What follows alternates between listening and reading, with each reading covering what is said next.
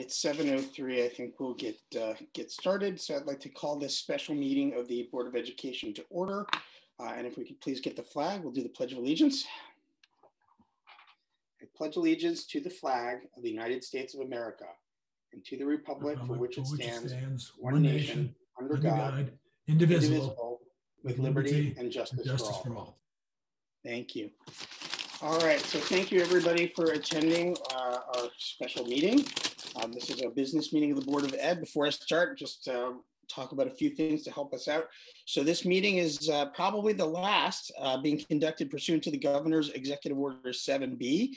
Per that order, we're actually recording the meeting as well as streaming it online, and videos of that will be found on our webpage.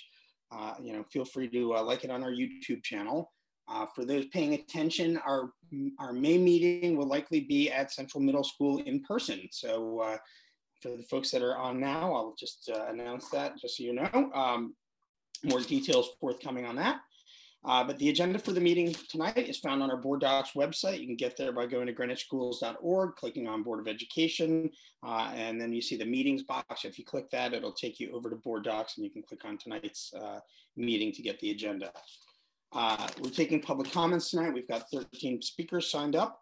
If you didn't get an opportunity to sign up, you can always send an email to the entire Board of Education by sending a single email to boardofedmembers@greenwich.k12.ct.us. Again, that's boardofedmembers@greenwich.k12.ct.us.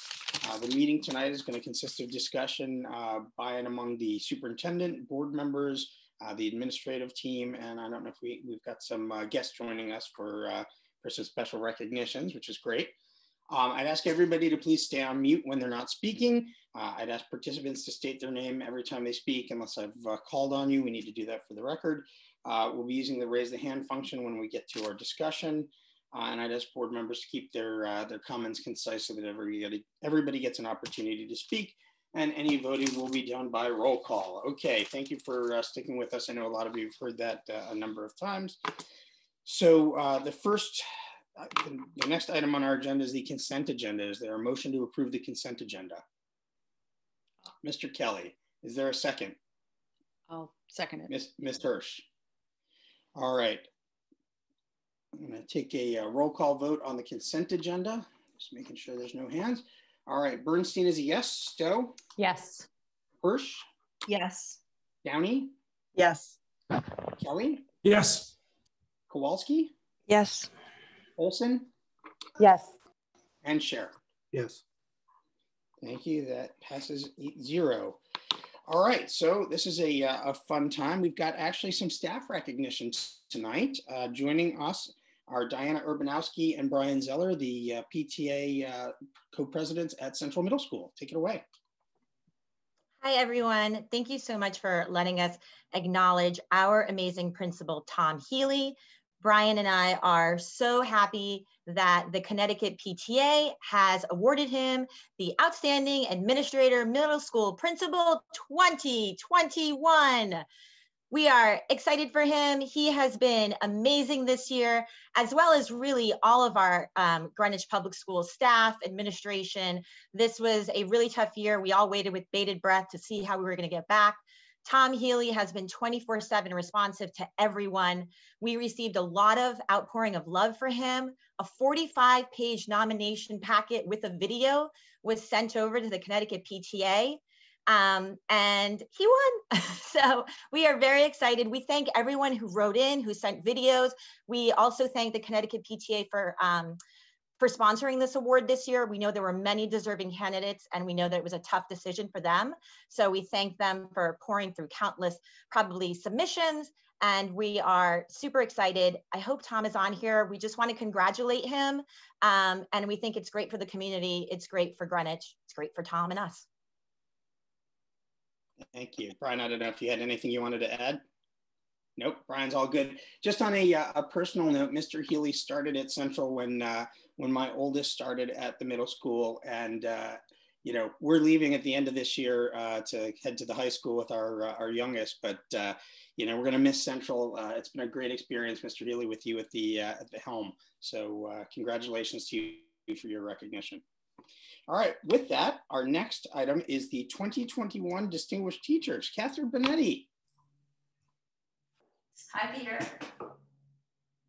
Good evening, members of the Board of Education, Superintendent, members of the Cabinet, and to all who have joined this meeting. My name is Kathy Bernetti, and I'm the chair of the Distinguished Teachers Award Committee. I have the distinct pleasure to share with you our 6 distinguished teachers for this year. Before I do that, I would like to acknowledge our outgoing committee members, Board of Education Representative Megan Olson, Jean Schmidt, our Gosha rep, our treasurer, Cindy Lyle, and Christine Edwards, our Kiwanis rep. They have all given so much of their time and energy to recognize and support our teachers. So thank you very much. Now to introduce our 6 distinguished teachers. These teachers are amazing educators, and in reviewing their nominations, it has been incredible to see the impact that they have had on their students, colleagues, and school communities. Please join me in congratulating Jennifer Bresler, a district secondary instructional coach, Jennifer Dunn, North Miami School 4th grade teacher, Allison Fallon, Central Middle School English Language Arts teacher, Bruce Johnson, Eastern Middle School Science and Mathematics teacher, Jane Martellino, International School at Dundee Library Media Specialist, and Susan Zerman, North Street School 3rd grade teacher. Congratulations to these 6 teachers. We are honored to recognize you and look forward to celebrating you further on in the future on Tuesday, May 4th at our virtual Zoom ceremony. I encourage everyone to join us for that special occasion.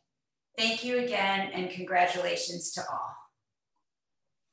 Thank you, Kathy. Thanks to the committee. I know it's a lot of work. I read a lot of submissions on our amazing teachers, and it's not always easy picking 6. So looking forward to the ceremony on the 4th. Fabulous. Thank you. All right, so our next item is our public hearing. We're going to start with comments from our GHS student government.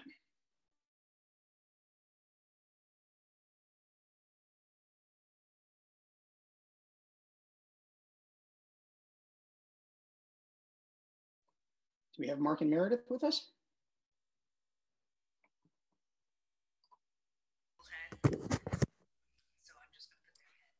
Meredith, you should be able to talk. Hello. Okay, awesome. Hello to all the members of the board and to the people observing the meeting tonight. My name is Meredith Blanchard, and I'm the GHS Senior Class President. I want to thank you all again for graciously devoting time to student voices at each meeting.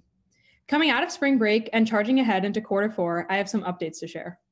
First, I wanted to express continued excitement about our ability to move forward with both proms and graduation. Seniors and juniors alike are thrilled to have the opportunity for a more traditional spring celebration. I also wanted to thank Dr. Jones for working with the Community Health Center of Stanford in order to open up GHS-specific vaccine slots. For many students, navigating the VAM system proved to be difficult, and I believe that this clinic will likely accelerate the rate at which Greenwich High School students may be vaccinated. While a vaccine is not mandated, I believe that every shot contributes toward making our school community safer and one step closer to opening up fully again. On the subject of opening school up fully again, I want to express a desire among specifically the senior class to be back in school together again. During our last months as Greenwich students, many seniors wish to have a special community moment with each other. What this would ideally look like would be 1 week where only seniors attend in-person school. To ask underclassmen to learn remotely from home for a week may seem extreme, but it is actually only a difference of 2 days because a given cohort is actually only in person for 2 days at a time. I ask you to consider this as an option to honor our seniors and the last year and a half of regular school that they missed out on. I will wrap up by stating that I am incredibly optimistic for this spring and for the gradual return to a sense of normalcy. Thank you all again for supporting our school community. I will now turn the mic over to our student body president, Mark Chen. Good evening, Chairman Bernstein, Dr. Jones, members of the board, cabinet, and meeting attendees. My name is Mark Chen, student body president at Greenwich High School. I remember saying this back in January or February, but time really does go by so fast. We're already approaching the end of April. The election process for student government officers, including its executive committee, is well underway and will conclude at the end of May. So hopefully we will be joined by the new student body president and senior class president in our June meeting. Greenwich High School students are grateful to Mr. Mayo and our school administration for making the right decision to not have finals this year. It would have been extremely challenging to ensure an equitable experience in a hybrid model alongside the fact that we did not have midterms either. And as Teacher Appreciation Week nears, we are hoping to do a gratitude week where students can fill out gratitude grams to be sent to faculty and staff, similar to the process we coordinated around Valentine's Day earlier this year. A possible themed day we were brainstorming was Meditation Monday, where Mr. Mayo would lead Greenwich High School through a guided meditation. And I truly hope that we can make this happen. And finally, the second annual Live Like Luke beach cleanup will be taking place at Todd's Point this Saturday from 11 to 3 in honor of former GHS student Luke Myers and his passion for environmentalism. In continuing my discussion of some longer standing topics of interest from our last meeting, I'd like to discuss briefly the future of Opportunity Block at GHS. As a sophomore, I was on the Opportunity Block Stakeholder Committee where we reflected upon the very first year of OB and its quite rigid implementation. My junior year, which was last year, more freedoms were afforded to students, with seniors being able to leave at 2:45 and athletes being allowed to go to practice. OB was certainly not as much of a topic of discussion this year as it was in the past, largely because other priorities took precedence and the early staggered dismissal model greatly shortened its length anyways. Nevertheless, this fact of our GHS schedule is one that is important to consider as we move into a more normal next year. I still believe that an unstructured period of time brings great value to students. We did, after all, go through the laborious process of implementing this in the first place. What I would like to emphasize about OB, though, is that there have been so many discussions already held in the past and many different solutions proposed. I'm thinking most prominently of former GHS students and student government executive committee members Lucas Gazianis and Toby Hirsch, who are fierce advocates for OB reformation. While we should certainly gather the latest feedback, we also do not need to repeat the same conversations. This is a perfect opportunity for positive innovation, and we can and should improve what exists. Thank you for your time tonight. It is always a pleasure.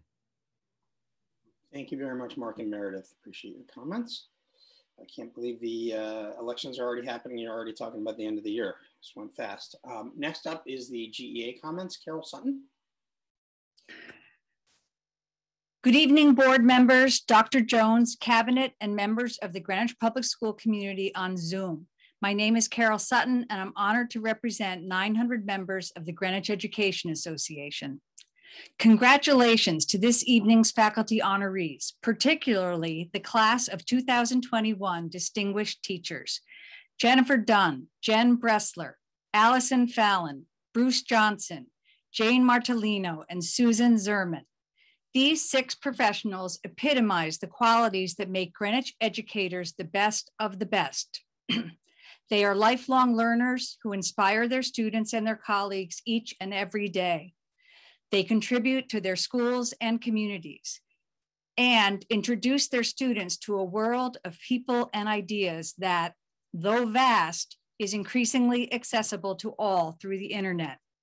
We are so proud of these teachers, and we look forward to further celebration on May 4th. We also congratulate Tom Healy, principal of Central Middle School. It's been a while since Tom was a social studies teacher at GHS, but I know his experience in the classroom contributed greatly to his success as a principal. And while we're congratulating this evening's honorees, I want to give a well-deserved shout out to every teacher, administrator, and staff member in our schools. They have all distinguished themselves during the past year by adapting to pandemic education and showing up for the students.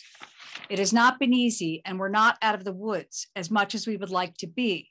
We trust that Dr. Jones and her team will continue to enforce COVID safety protocols so that we can end the school year safely. We're excited on the vote on the new mathematics program and appreciate the prominent role that teachers played on the textbook review committee. We're also eager to hear the update on the board strategic plan, since that will inform our work in the coming years. We're also eager for the calendar to be set because everyone wants to know when the last day of school is.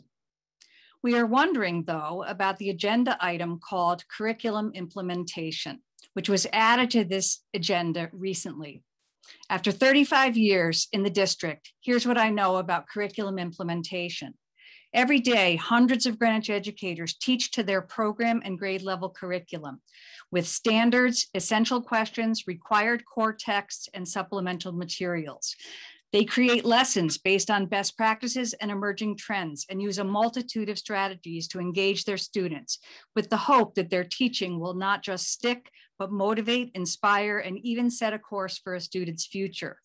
Sometimes a lesson flops or an application is over the kids' heads, but teachers are professionals. They confer with colleagues and administrators, they assess, they learn from their mistakes, they adapt and adjust for the next lesson or unit, and their instruction evolves. The curriculum evolves too, according to policy and established practices. And by most measures, Greenwich is a wonderful school system with solid student outcomes. That's why many teachers are wondering whether today's review of curriculum implementation is truly the most pressing issue for the Board of Ed right now. I've reached the end of my time, so thank you for providing a place for GEA to speak each month, and we look forward to a productive meeting. I'll send additional comments in writing. Thank you. Thank you, Carol. All right, next up is PTA Council, Brian Pildunas.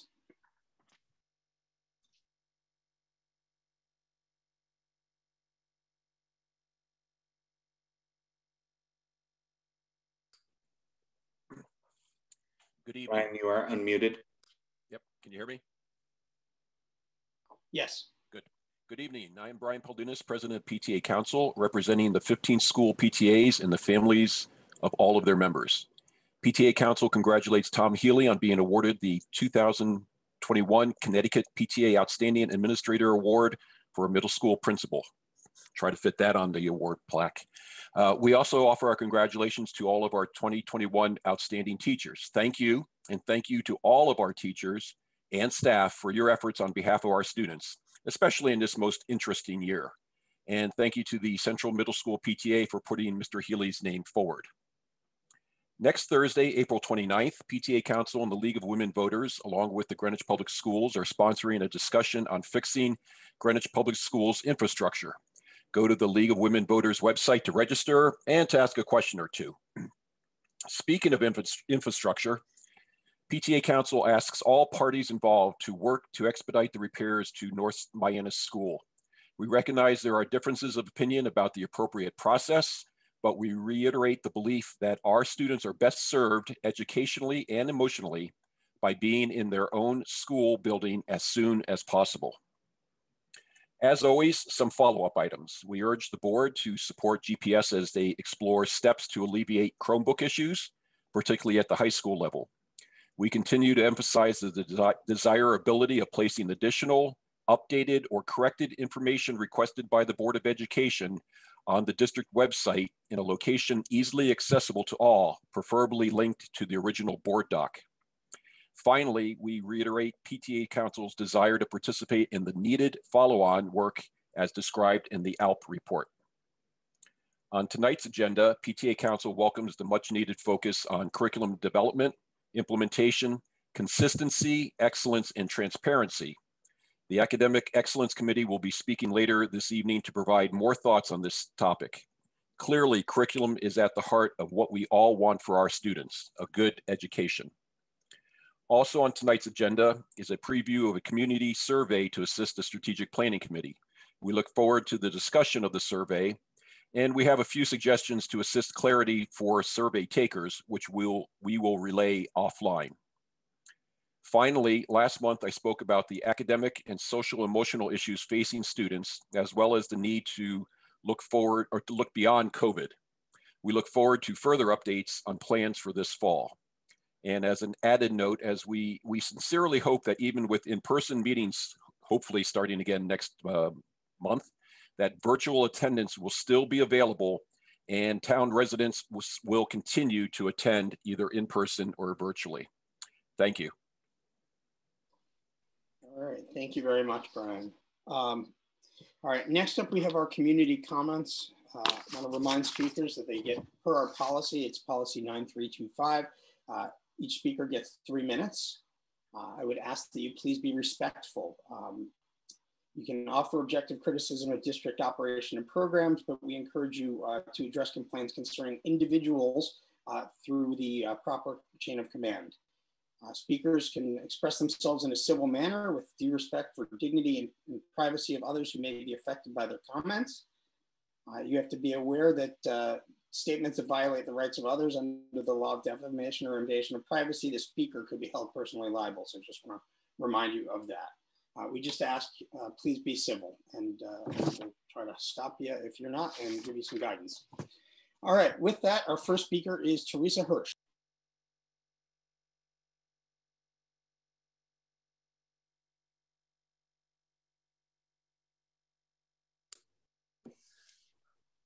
You just need to unmute.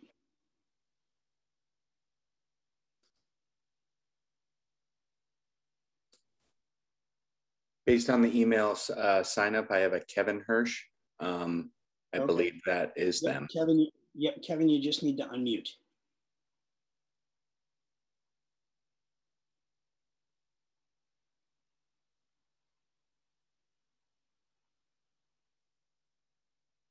Okay, we'll give you another second to figure that out. All right, somehow we seem to have lost you. We'll look for you again in a little bit. We'll come back to you.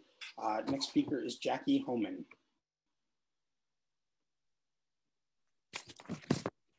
Mr. Bernstein, I want to know why you personally failed to uphold your own strict code of ethics and why you allowed an employee to promote misinformation about COVID vaccines to the Greenwich community.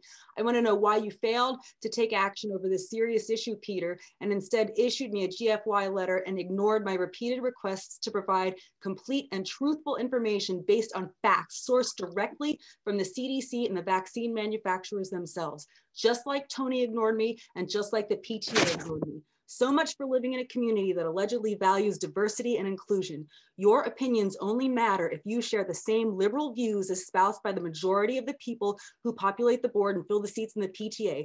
But your voice gets silenced if you find yourself amongst the group of parents like me who are horrified at the changes we're seeing in our schools, horrified at the disgusting, inappropriate, sexualized content being presented to our children, horrified that the high school athletic coaches are pressuring teenagers into becoming part of a medical experiment for fear they'll get sidelined and bullied by their peers, horrified that our teenagers are being unlawfully denied summer employment unless they take the unapproved experimental vaccine.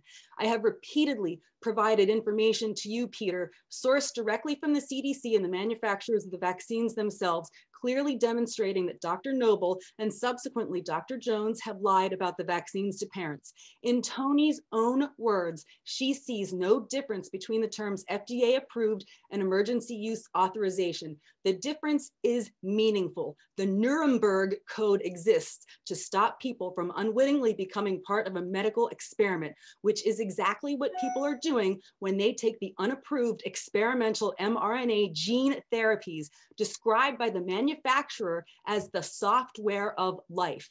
These are not vaccines in the traditional sense, and the clinical trials aren't due to share results until 2023. That is exactly how you know that you become part of a medical experiment. Just read the package inserts and learn for yourself. I already sent them to you, conveniently highlighted, so that you can see the shocking words for yourself if you bother to look. Instead, though, you've allowed a town employee who's not even from our community of Greenwich to directly email students and tell them to seek vaccination without their parents' knowledge. Our schools should never have a role in dividing parents and their children, and that is exactly what Tony is doing when she emails students directly. The potential legal risk she is imposing on the district with her reckless communications that lack all informed consent is frightening. Like all other medical interventions, vaccines should be a personal medical decision, not a decision influenced by a school employee with a track record of misinformation. Peter, did you already have warning signs about Tony Jones' character and ethics when you did due diligence in the hiring process? Did you look at what Fairfield County Schools said or what Falls Church City said? Because apparently she's had some issues before. So I'm putting the Board of Ed on notice for allowing this shameful behavior to take place. Michael, can we please turn? Thank you. Thank you very much. I will again remind speakers of our policy. If you can't be civil, we will turn your microphone off. We don't want to do that. So please do take that into account. Our next speaker is Anna Laborde. And I'm sorry if I mispronounced your name.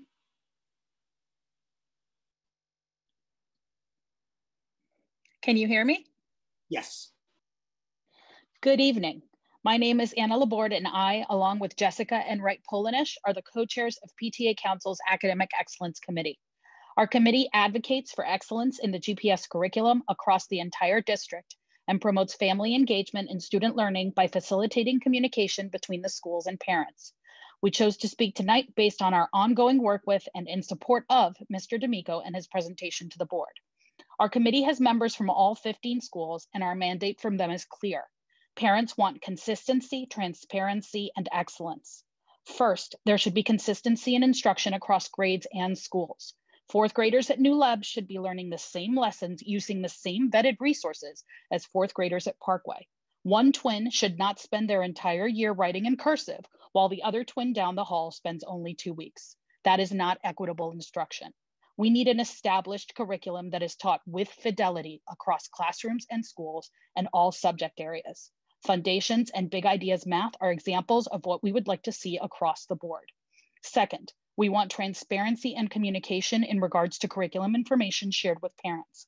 While we have the utmost faith in our teachers and administrators as the experts that they are, many GPS parents today, especially in K-5, do not know what their kids are learning. We do not want to tell our teachers how or what to teach, but we do want to know how we can support our children. Parents need more transparency and communication regarding curriculum in the form of online syllabi, web pages, newsletters, and additional parent-teacher conference. Third, we want excellence in our GPS teaching and learning. We know this is happening in many and most classrooms, but there are gaps that must be addressed.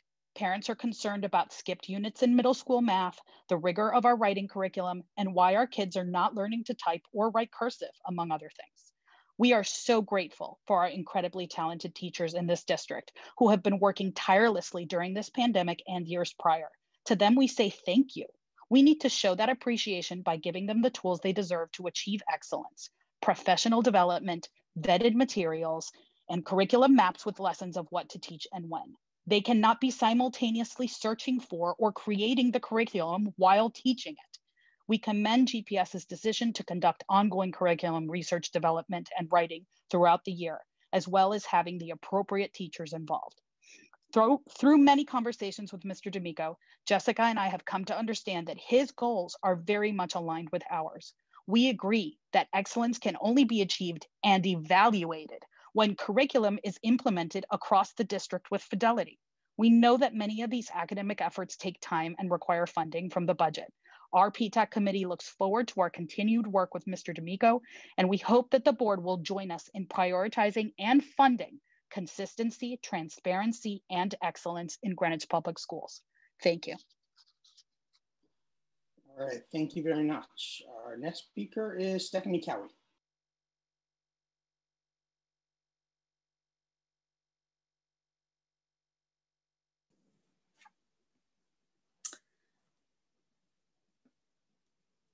Good evening, Chairman Bernstein, Superintendent Dr. Jones, and Board of Ed members. I'm Steph Cowie, and Terry Lamonti and I are currently the co-presidents at Greenwich High School.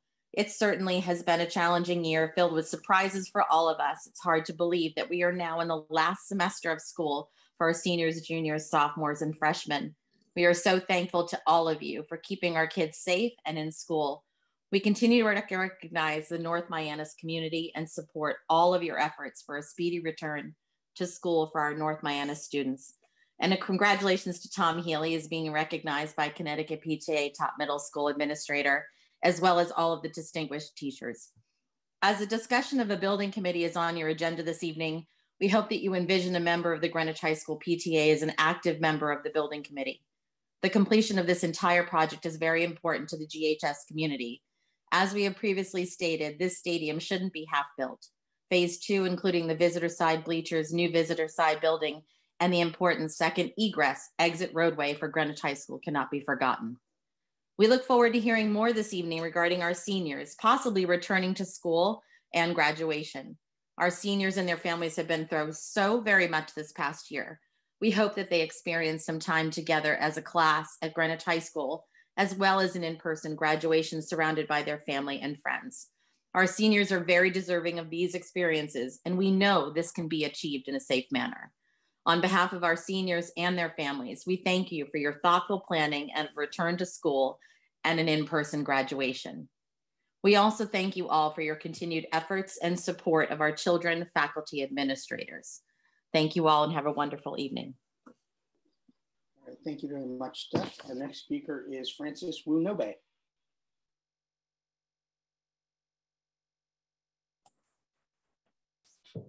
Good evening, this is Frances Wu Nobe, PTAC Remote Schools Special Committee Co-Chair. Our remote learners and GPS teams teaching HyFlex and remotely have made it to the last marking period. Thank you for all your efforts in this unprecedented year.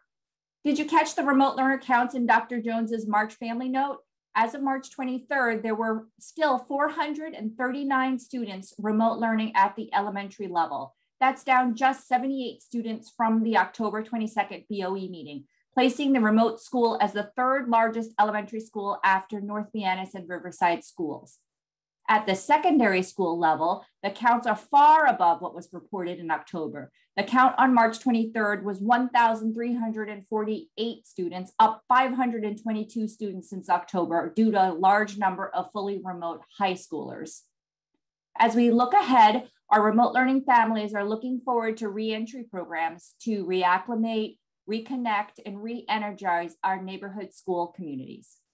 In the meanwhile, we make the most of our remote learning experience. We are so very grateful to the Greenwich Alliance for Education for fully funding virtual assemblies for our grade K-5 remote learners. In April, our remote learners will enjoy an entertaining program on poetry, and we especially thank GPS's Anthony Stempian for logging on from paternity leave to run that program. In May, the remote school received additional funding to offer science and social studies assemblies tied to the curriculum. Thank you, Greenwich Alliance for Education, and the many Greenwich families who contributed to make these programs happen. Two more remote school shout outs, one to the boys who have been running a weekly Friday at noon virtual social club to help our remote learners connect. The last session was attended by nearly 40 students, and we're so appreciative of this social connection. The other shout out is to Danny Rossi, COSCOB PTA president and remote school parent volunteer. Danny is leading our remote school teacher appreciation week efforts, and we look forward to supporting these special teachers. Lastly, mark your calendar. On Friday, May 7th at 9 o'clock, the remote school is hosting a parent meeting via Zoom with the GPS team. Please ping me or your remote school parent volunteer for registration details. To close, please stay safe, stay healthy, and let's end the year strong. We are one school community. Thank you. Thank you very much. All right, we can try again. I think it was Kevin Hirsch. We can find Kevin if he's on. I now have a Rose Hirsch. Are you the Hello? Oh, speaker? I'm sorry. Can you hear me? Yes. Can you hear Who's me? this? Can you please state your name? Yes, this is Teresa Hirsch. I'm sorry for the confusion. Oh, no worries. Okay. Good evening, Greenwich community, elected school board officials, and Chairman Bernstein. Thank you for this opportunity to speak tonight. I want to begin by mentioning how much our family absolutely loves Greenwich Public Schools and teachers. It is an amazing school district. But we have personally felt a gap in this education experience. This evening, I want to follow up on a disturbing 7-minute internet video which described child rape to over 40 of our GPS 7 and 8-year-old students on April 9th during social emotional learning class. Despite the serious nature of this incident, to this day, Greenwich Public School officials, led by Tony Jones, have not come forward with any strategy to avoid a repeat of this type of incident. Specifically, Tony Jones told the parents in 2 separate Zoom calls that what teachers did was 100% legal, and there was no way that she could possibly limit any of the educational information taken from the internet or YouTube and used by teachers throughout our school district. First, I ask you to consider that if Greenwich Public Schools are using the lowest possible bar, that is what is 100% legal, as a boundary for what internet material can be used for educational plans in our classrooms, this type of incident will definitely happen again. It appears that the internet freedom that Tony Jones has given our teachers has set them up to fail. Without simple access to pre-approved internet video curriculum materials, 40 children have lost 2 teachers this year. 1 teacher with many years of experience and 1 brand new teacher just starting a career. Second, despite the losses to our families and GPS, Tony Jones said clearly she sees no need for a policy change to support teachers in this area. Unfortunately, 2nd grade parents have not heard anything from the GPS head of K-8 curriculum, Mark D'Amico. He has not written 1 email to our classes to restore our faith in the social emotional curriculum guidelines. What if it had been a graphic video about a school shooting shown to our 2nd graders? Would we be changing internet policy? It feels like GPS staff is giving child sexual assault a free pass here. In 2021, when hundreds of specific educational YouTube channel subscriptions are available, certainly Greenwich Public Schools can identify a staff leader to provide our teachers with guidelines and easy access to excellent curriculum internet materials. Finally, please give the parents of these 2 affected classes a private platform or survey to tell the BOE about the response of GPS leaders throughout this experience with our children. This disturbing event was national news. It was an embarrassment to Greenwich Public Schools and the larger community. I ask you, who can lead GPS and come up with secure educational internet strategy to protect both our young children and our teachers? Thank you. Thank you very much. All right, our next speaker is Gary Liszewski, and I probably mispronounced your name, Gary, so I'm going to apologize for that.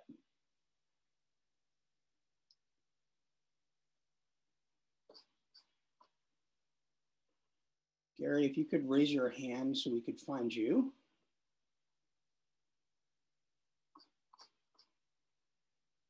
All right, not seeing Gary.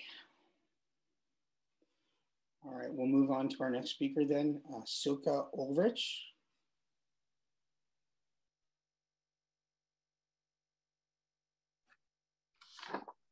Can you hear me? Yes, go ahead, please. Dear members of the BOE and parents, my name is Silke Ulrich and I am the parent of 3 children in the Greenwich Public Schools. I also sit on the PTA board at North Miami. However, I am speaking this evening as a parent and not as a representative of the PTA. I'm very concerned about the amount of emails I am receiving from GPS regarding vaccinating our students. This is not only inappropriate, but it opens up our district to exposure. Medical decisions are a private family matter, period.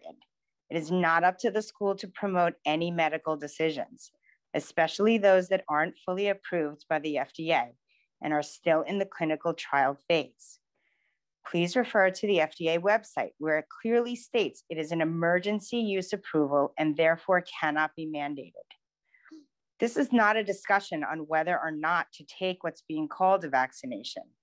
I myself, as well as my children, are vaccinated in full for measles and all the other required FDA-approved vaccinations by the schedule provided by our community medical practitioners. I'm not an anti-vaxxer. However, our schools do not have any right to promote any medical decision, especially directly with emails to students, without parents' knowledge or consent. In fact, GPS is going a step further by bribing students with no quarantining after exposure, travel, etc. It's unacceptable. Furthermore, coaches have been telling players that without this vaccination, they will be sidelined. And now we have gone from bribery to outright discrimination. All it takes is for one student to have a deadly or severe reaction, and the school will have a lawsuit on their hands, as the pharmaceuticals have you sign a hold harmless agreement when you take the shot. This is your responsibility, Chairman of the Board, Mr. Bernstein, and the BOE.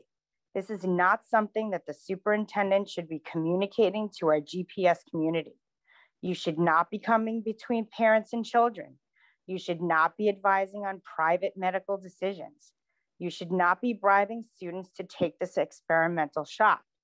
You should not be discriminating against anyone for any reason. GPS is overstepping. GPS should be focusing on the curriculum as it relates to reading, writing, and math. GPS should be figuring out why half our students are failing and what they're going to do about it. Oh, you didn't know? Well, maybe that's where your energy is better spent and where your accountability lies. That's it. Okay, thank you. All right, our next speaker is Michael D'Angelo. Hi, good evening. For the most part, many of my concerns have already been addressed. The one thing I would like to just put up here as something that should be discussed further, and I would really appreciate, I'm new to this forum, appreciate that parents be completely kept in the loop. You know, communication is really, really key, but just with specific mandate on masks in schools, I really think this should start to be revisited, because these hours and hours that our children are wearing masks constantly just does not seem to be supported by the science. Most egregious in this, I feel, is outdoor sports. These kids are athletes. They are forced to wear masks, and I truly just don't believe this is at all healthy. I won't take up a lot more time with this. I just wanted to get it out there on the record. Thank you. All right, thank you very much and appreciate the brevity. The next speaker is Kara Philbin. And if I got Kara wrong, I'm sorry. I do not have a Kara.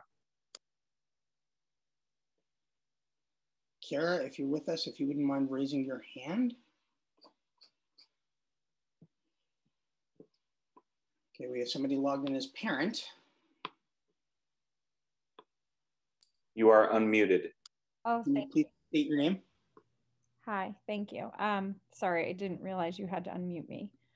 Okay. Can you please state your name just to make sure? Sure, Kara Philbin. Thank you. Perfect. Please go ahead.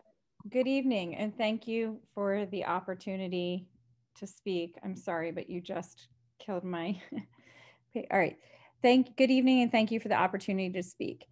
As defined by the mother of 4 vaccinated children who has taken the time to attend meetings, research, and learn about the important issues and listen to hours of legislative committee testimonies, cancel culture, fact-checking, and censoring.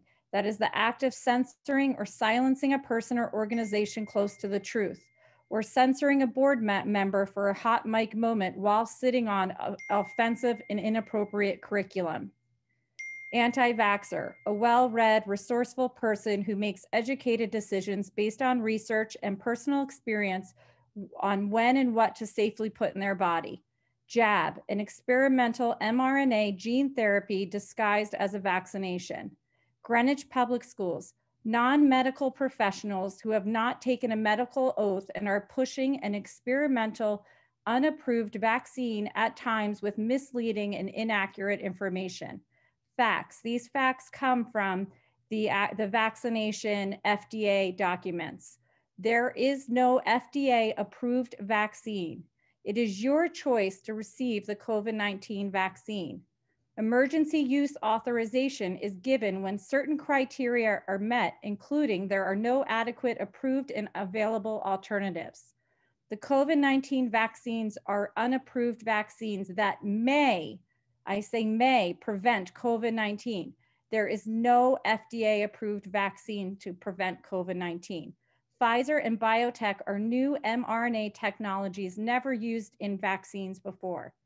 Have the mRNA COVID vaccines been used before? No, both are still in clinical trials. Clinical trials, if when you research them, you'll learn were done with healthy individuals. Moderna is in the process of clinical trials. 15,400 individuals 18 years of age and older have received at least 1 dose. Pfizer, 20,000 individuals 16 years of age and older have received at least 1 dose. What are the benefits of the mRNA vaccines? According to Pfizer and Moderna, after stating that these vaccines are unapproved and may prevent COVID-19, both toward the end of their respective FDA documents state again that both are in ongoing clinical trials, and then lie that Pfizer has been shown to prevent COVID-19 following 2 doses given 3 weeks apart. Both state that the duration And Moderna lies, saying that they're shown to prevent COVID-19. Both state that the duration of protection against COVID-19 is currently unknown. What are the risks? They list the non-serious risks. According to VAERS, as of April 9th, 2,602 deaths, 5,074 hospitalizations, 10,000. That's time. Thank you very much. If you want, you can email your comments to the board. Okay, we're going to move on to our next speaker, Megan Galletta. Megan, if you could raise your hand, it makes it easy to find you. Thank you.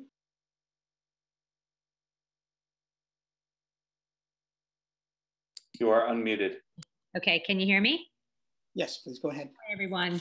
I'm Megan Galletta from Riverside. You need any more information? Nope, that's good. Okay. Go ahead. Right. Thanks for having me speak tonight. I'm the parent of 4 children, ages 23 to 15, who have all gone through the Greenwich Public Schools. In the spirit of the letter that Andrew Gutman, New York City parent of a Brearley student, we, the parents of the Greenwich community, object to the following. We object to mandating masks for our kids in school and in all activities. There is an abundance of factual evidence from the medical community that have written about the negative health impacts of mask wearing, not to mention what it is doing socially, emotionally, and mentally to our children. We object to the Greenwich Public Schools inserting their way in between parents and students. This includes emailing the students directly without copying the parents. And this has happened a few times this past year, and we feel that it is unacceptable and it must stop. We object to the explicit and inappropriate content and curriculum being offered to our children. It is completely unacceptable. There are things that we've heard that I cannot even mouth the words of or repeat or recall what has been shared with our kids, and it's an atrocity and it must stop. We demand that our kids be in school 5 days in person, no excuses. We have enough empty office buildings around this town that are completely empty and unused. We challenge you to figure it out. That is why we voted you all on the board. And if you were all in a corporate America position, you would be tasked to figure it out or you'd be shown the door. We object to mandating the COVID experimental gene therapy for the students, and this should not exclude them from attending in-person school, any activities, trips, events, and sports. We expect that our curriculum not get watered down. We expect that testing and assessments continue to be offered and that kids at all levels with all needs get the support they require. Board, our families have nominated you to your positions. These matters have nothing to do with politics, so please do your utmost to keep politics out of our schools, our curriculum. And when making decisions in these next critical months, as we plan for a full return, we ask you that you keep politics out of all of the decisions. This has nothing to do with it. It's not a left and it's not a right matter. The number one objective should be to see our children thrive, flourish in a healthy, supporting, and challenging environment. This generation will be taking care and making decisions for all of us one day, and I urge you to ask yourselves from where you sit right now, can you confidently say that they are ready? Thank you. All right, thank you very much. Our next speaker is Natalia D.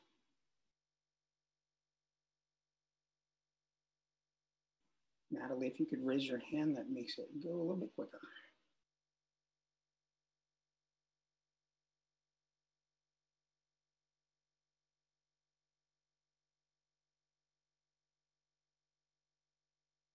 Okay, I'm not seeing Natalie signed in. We'll go to our next speaker and we'll circle back. Sue Vigilante.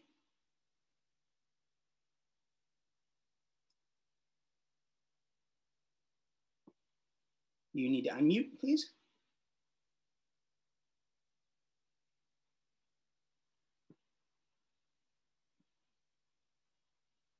We've got you. We just need you to unmute.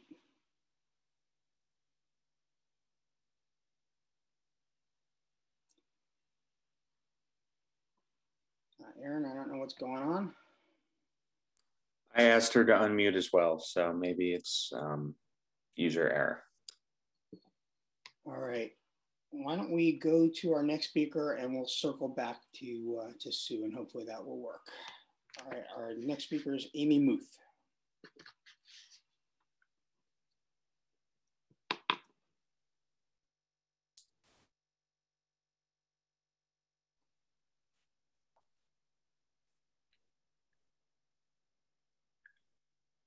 I have unmuted an Amy. Is this the correct speaker? Yep. Hi, Amy. You can go Hello, ahead. this is Amy. How are you? Good. Please go ahead. We can hear you. Dr. Jones, Chairman Bernstein, members of the Board of Ed, thank you for allowing me the opportunity to speak this evening, and a big congratulations to all of the distinguished teachers, especially our beloved Jen Dunn. At the end of the last BOE meeting, some board members expressed the need to further explore why Dr. Jones had administrators read White Fragility last summer. At the time, I thought it was odd, particularly in relation to the conversation about racism and discrimination in our schools and the need for greater diversity, equity, and inclusion curriculum. I mean, many corporations in this country and worldwide are attaching DEI goals to performance appraisals, are investing in cultural awareness and diversity training, and are providing books like White Fragility and CAST to their employees and leaders in order to guide their management practices. So I asked myself, why is GPS any different?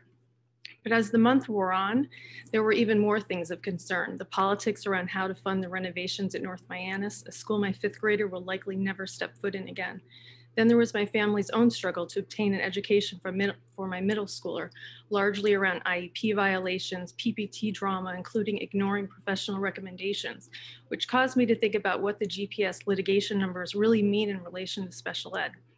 As a parent, I see how much money I have had to spend on legal fees for my child to receive 4 homebound instruction hours a week, a violation of the 10-hour minimum, and how GPS strategically makes parents continue to fight, regardless of the laws and regulations.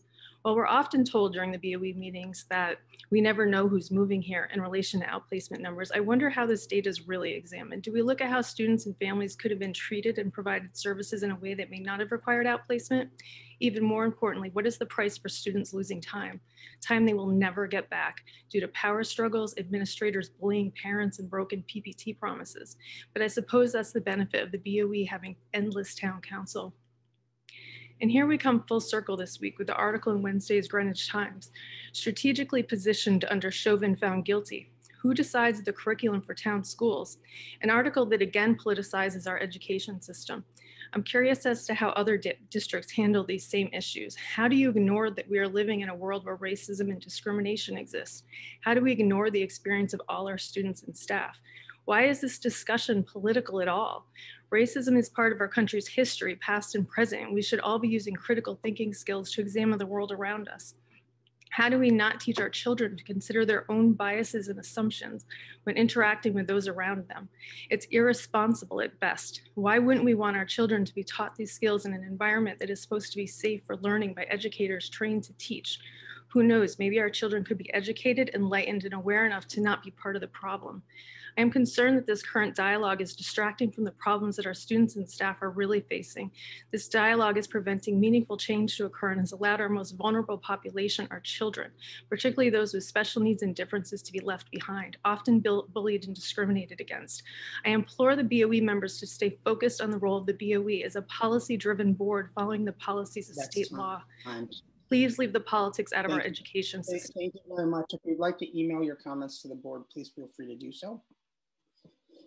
All right, we're going to circle back for the people that we didn't get earlier. Gary Lasiewski. Gary, if you're with us, could you raise your hand? All right, and I didn't see him on the list. Natalie Adi. I did not see Natalie either. Just wanted to circle back and see. All right, and then let's try Sue Vigilante again. I know, Sue, we had an issue with you being able to unmute. So let's see if we can elevate them again.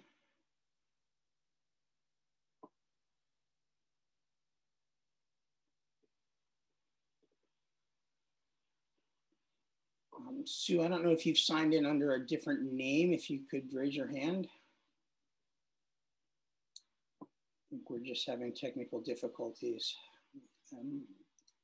All right, well, hopefully they can reach out to the board via email. And that is the end of the speakers that signed up for public comment. Thank you very much, everyone.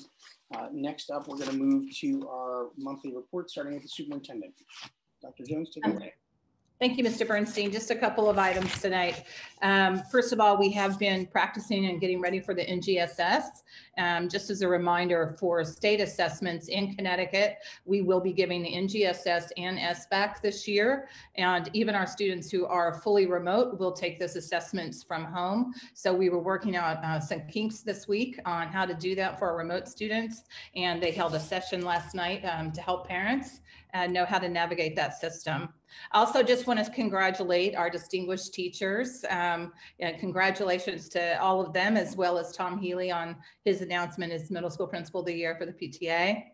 I want to mention, which I know PTEC did as well, that there will be a community forum next Thursday at 6:30, hosted by PTEC and the League of Women Voters. And this is to share information about our facilities master plan and how those priorities were set, how the process worked, how we plan for the budget each year, and how those are put together. We also have a lot of end of the year activities that are being planned right now. So we ask PTA and all of our parents to stay patient for another week or two as we look at how we're going to do things like moving up ceremonies for 5th grade, for 6th grade.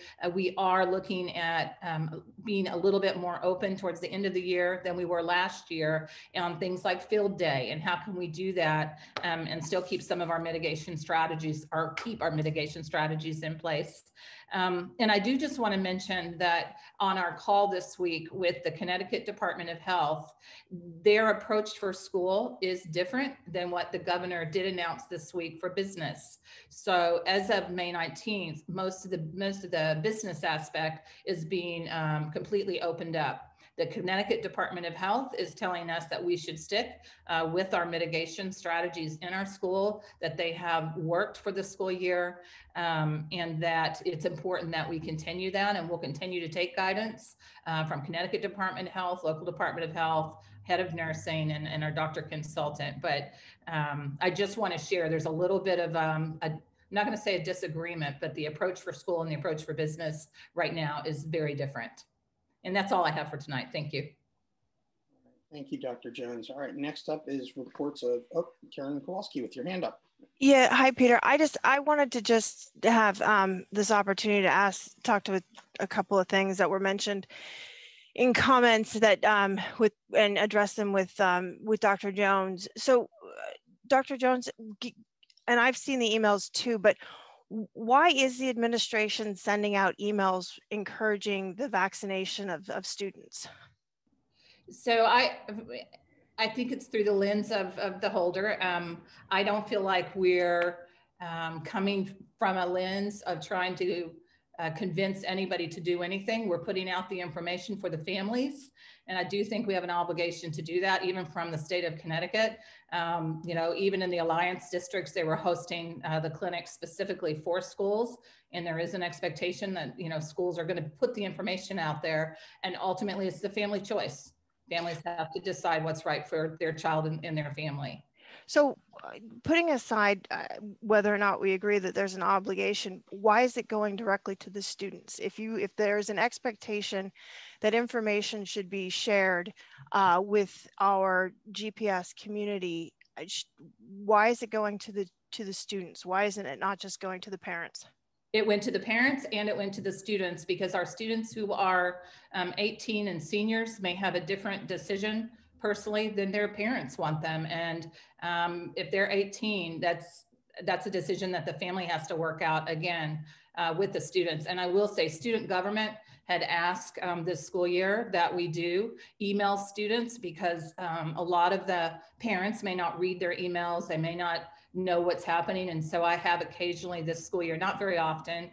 I think we've probably sent 3 maybe, just to put general information out so that the students feel well informed. And again, that came from student government and it was their request. Yeah, I understand. I understand the general information regarding, you know, what with specifics for schools and what schedules on and cohorts and obviously what's going on in school activities.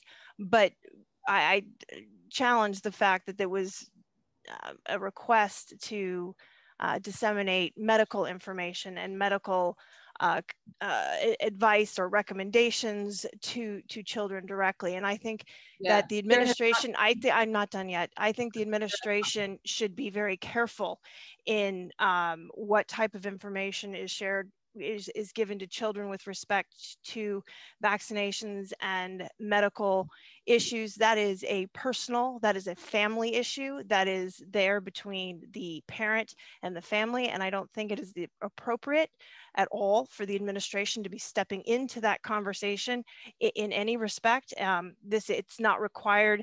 I'd like to know what the obligation is, because certainly it's not required by the state or the federal government to get the vaccination.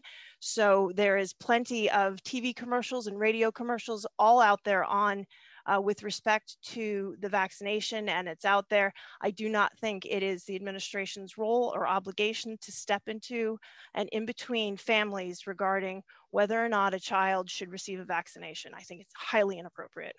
And I respect that that's your opinion, but again, it is a family decision. 16 and 17-year-olds cannot get vaccinated without their parents signing consent.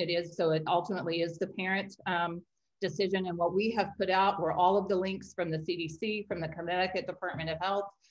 People can read as much as they want and they take the information, but we are not, we've made it very clear it's a family choice, but they're not going to advertise, for instance, the clinic that they put together just for Greenwich High School so that our students could register if they wanted to a little bit easier. We have to push that information out, or our students and families would not know. How do you know that? Because we get the information from actual Brunswick and Greenwich Hospital, and that was set up specifically for Greenwich Public Schools. And so that's how we communicate with our families, and it is via email. And again, it's not an opinion, it's giving families and students information for them to make that decision as a family. Look, I would agree. That's, yeah, I would stop back and forth. It really is inappropriate to be addressed in the comments that were made earlier. I would suggest you and Dr. Jones take the conversation offline. All right, next up, Mr. Sheriff. Yeah, Tony, I didn't know if I was going to speak on this, but I got a little more concerned the more I just heard. Can you just give me a couple clarifications? I didn't understand what you were saying when you were saying we have an obligation to disseminate information. Could you just, I mean, I've got a couple follow-up questions. I'm just trying to get clear here what your thinking was in doing this. So before this becomes a lengthy back and forth, I would just advise that board members should be taking these conversations offline with Dr. Jones. Well, I'll let you answer. Yeah, Peter, I respectfully disagree. If this is a public meeting, this is when we operate as a board, and this is when the public has this. I'm not going to go do these conversations. That's great, Peter, that you want to have the conversation for the public, but this she's here to present you should be asking for that offline and not wait for a meeting to do that. Okay. Tony, can you just elaborate on this when you say these obligation to disseminate? I'm a little bit, I don't understand that. When we get information from the Connecticut Department of Health, CDC, any of those organizations, we have all year long about COVID information, push that out. And it's not to push out information to have an opinion one way or the other. It's to help parents and families be well informed, and that's it. Okay, so there's no, I'm sorry, when you just said obligation, it's just that, I got it. It's a decision that you've made. Okay, the other thing I didn't understand is when you said we have seniors over 18. Yes, I know we have seniors over 18. They're adults in our school system. Why did we then send it to people who are 18 and under? Why did we do that? Well, as I said before, we sent it to the high school students so that they would know if they're 16 or 17, what's actually happening, what the information is, to help them be educated as well. And again, our young people had asked for us to communicate more with them. And I think you heard one of the students actually reference it in their comment tonight. Is just having the information so that they can be well informed and have conversations with their parents, and also sending it to the families. And Tony, I read the communication that my daughter got. And look, I'm vaccinated. So, and my wife is vaccinated and other people are vaccinated in my home. And I know there are people who feel very strongly that this vaccine, these so-called vaccines are, you know, everybody's making their own decisions. That's, you know, I don't want to get in a debate about vaccines.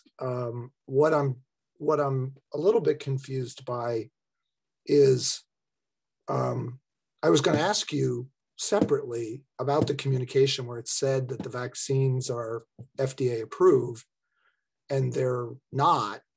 So, but I was wondering if, and then somebody brought it up. So I wasn't going to bring it up until it was brought up here. You realize there's a difference between those two things, right? Being FDA approved and having an emergency use authorization, yes? Mr. Sure, yes, I do understand the difference. Okay. And we have put out all of the links and the information for anybody that wants to read all of that information from the Connecticut Department of Health, from the CDC. It is all there. And there's the very first communication had several links. So if you went and you clicked on all of those, you could find out all types of information. But no, I read the note. I read the note with your signature, Ralph's signature, and the nurse's signature, and I noticed that right away that it had a misstatement in it. And, you know, misstatements happen. I was just wondering, I just wanted to get clear on where you were with this. And if you maybe recognize that as something that should not be communicated in the future. My last question is, Tony, is based upon these kind of questions and feedback, what's your intent? Will you continue to send things directly to students, or would you, going forward, modify your practice and not do that? I think you were specifically asking about the vaccine, and I think we've passed that point in time.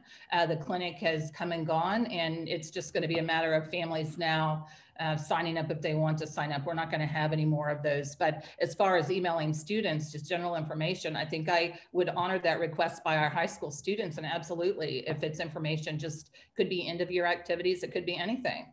So yeah, I guess I don't have a problem with that, Tony. my feedback to you would be,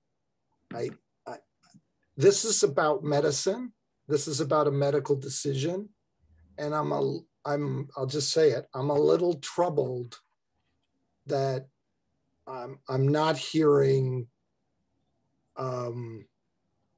recognition of that's something different. We're not talking about after school activities, and we're not talking about end of year things. I mean, this is pretty, I mean, I hate to say it, but I mean, we're here. The school system inserted itself between students and parents, and I just don't think that was a good idea. It was unwise, and I just wish somebody would say, hey, we recognize that it was wise. We've learned from this. We're not going to do that again. And I guess I'm not hearing that, and I'm hearing you say, and I want to be fair to you. I'm hearing you say this is a difference of opinion, and your opinion is we should be doing this. And I'll say it, I'm really troubled by that, because I don't think, you asked me long ago why superintendents don't last in Greenwich. And this is completely inappropriate at this point. Well, no, hold on. If it's related to this topic, Peter, look, I realize you don't like this conversation. We need to finish it. We have a full agenda, Mr. Chair, and I think we've let this go on long enough. So I'm going to call on the next speaker, Ms. Stowe. So Tony, I was lucky enough to be with the students at the XCOM meeting, the high school students. And first of all the emails I've read, you've been very clear this is a family choice. I'm only halfway through my vaccination, because I like to point out to people that I'm so young, that I was in that group of people that couldn't get vaccinated, to the last group. But I know that a lot of the kids were asking for that at that meeting. So, but you've been very clear in all the emails I've read that it's family choice, and it is. But more importantly, what they raised in that meeting and that they mentioned tonight that I wanted to ask you about to see if you've thought about it all is the seniors coming back together for at least a week. Can you talk a little bit about that? Is that a dream? Is that possible? I just think that would be amazing for these kids. I am working on that right now, but not necessarily where the other students would have to stay home, but bringing seniors back, because right now in a senior class of 700, we're only talking about 350 students that are at home. So that's where we are as of today. And we're trying to also couple some of the return with a testing type program at the high school. Optional, parents would have to, sign, but just to help people feel that much safer about returning. So I'm working on that right now. Okay, that would be a wonderful thing to sort of finish out those kids' years. All right, thank you. All right, Mr. Kelly. Well, I'm going to go back to the vaccine topic because it does seem a little controversial, but my questions are a little more procedural. The state, aren't they providing us any guidance on how to communicate with our families? Because we're not the only school district that is going through this, where we have to communicate with our students and parents regarding vaccines. We're on unique times. This has never happened before, so we have to figure out how to navigate it going forward. And I'm sure we're not going to do everything right, but certainly I would ask that, are we hedging our decisions by making sure that other districts and the state is guiding us in this way, Tony? The state actually does send us the information. That's where almost everything that we send out comes from the Connecticut Department of Health. That's why, I even wanted to point out tonight that their viewpoint on mitigation strategies is very different than what the governor announced this week. And we, lean on them for how we communicate, what we communicate, trying to be as accurate as possible. And I will say, I've had as many emails sent, or strongly so, that believe the immunization should be mandatory. It is a very controversial topic. And I've just tried to reiterate, each family must approach it from what they believe is best for their family. Well, it's obviously sensitive to many, and I could feel their pain, and certainly want to make sure that we're getting further information just other than making the decisions ourselves. And if we are, then we're going to make that statement that we're making it ourselves. So basically, if we're going to the state, discussing with them, talking to other districts, trying to figure out how they're communicating with their students and their parents and their families, certainly we want to remain consistent with that. And if we feel it's wrong what the other group is doing, certainly we need to talk about that. So I agree. Some of the things that were mentioned, I know we're not supposed to reference those things, but I kind of feel it's topic now. Certainly we want to put a stop to any coaches that were mentioned that are putting pressure on any student to do something that their family is deciding is not the right thing to do, or any teacher or anybody. So certainly we'll check through. I would suggest we check through the ranks to make sure the families are not being misinformed by members of the staff, and that they're reminded that these things are optional, and these things are decisions made by guidance given to us by a higher authority. Thank you. Yes, and we will absolutely address that with the Director of Athletics. I took that note down as well. Thank you. Ms. Kowalski, I'm going to skip over you because there's some people who haven't spoken yet. Ms. Hirsch. Sorry, Peter, I didn't actually mean to raise my hand. I got trigger happy. No worries. Ms. Hirsch. I'm sorry. I think actually Mr. Kelly spoke to pretty much what I was going to say about getting guidance from the state on this. I know that we have received a lot. I'm, the representative for the board rep or liaison on CES. I know that they've been sharing a lot of this information within all of their districts, as well as the other reps on that committee have shared with us as well. I was just going to say, our job as a public school district is to share educational information and educate people.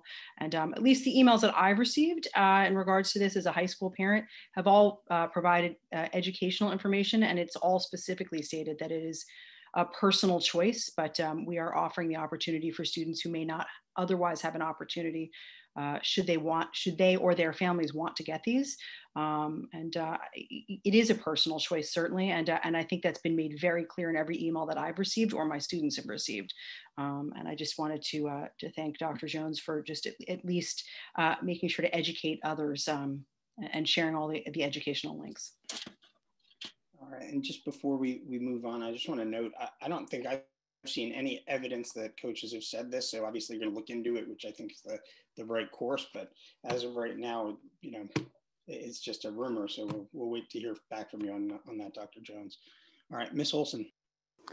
Yeah, I'll be brief as well. I just want to say, you know, thank you, because I appreciate it, Dr. Jones, that you and your team have sent out ample information to families. And it has been very clear that, you know, it's a family decision. And, you know, with this, I do think that, you know, more information and accurate information is better. And you've provided that to families. So appreciate that. And thank you.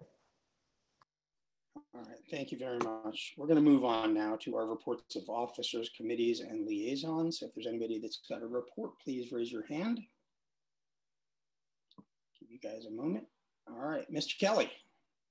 Oh, thank you. Well, let's talk first about the Cardinal Stadium. We're having some great progress today. We had a bunch of cement mixers driving into the site today, pouring lots and lots of concrete into those footings that will someday in the very near future hold up those bleachers and hopefully last 70 years as the other bleachers have lasted. They're pouring a whole lot of concrete, deep holes. Things are working positively on the stadium side of things. We have a bit of a hiccup up on the ADA parking.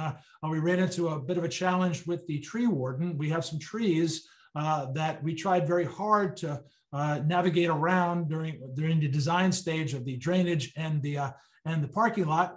And there are some trees that that the tree warden wants us to address, preserve. We offered to possibly exchange other new trees for those trees. We have a hearing on May 12th at 1 o'clock for all those interested in supporting the project.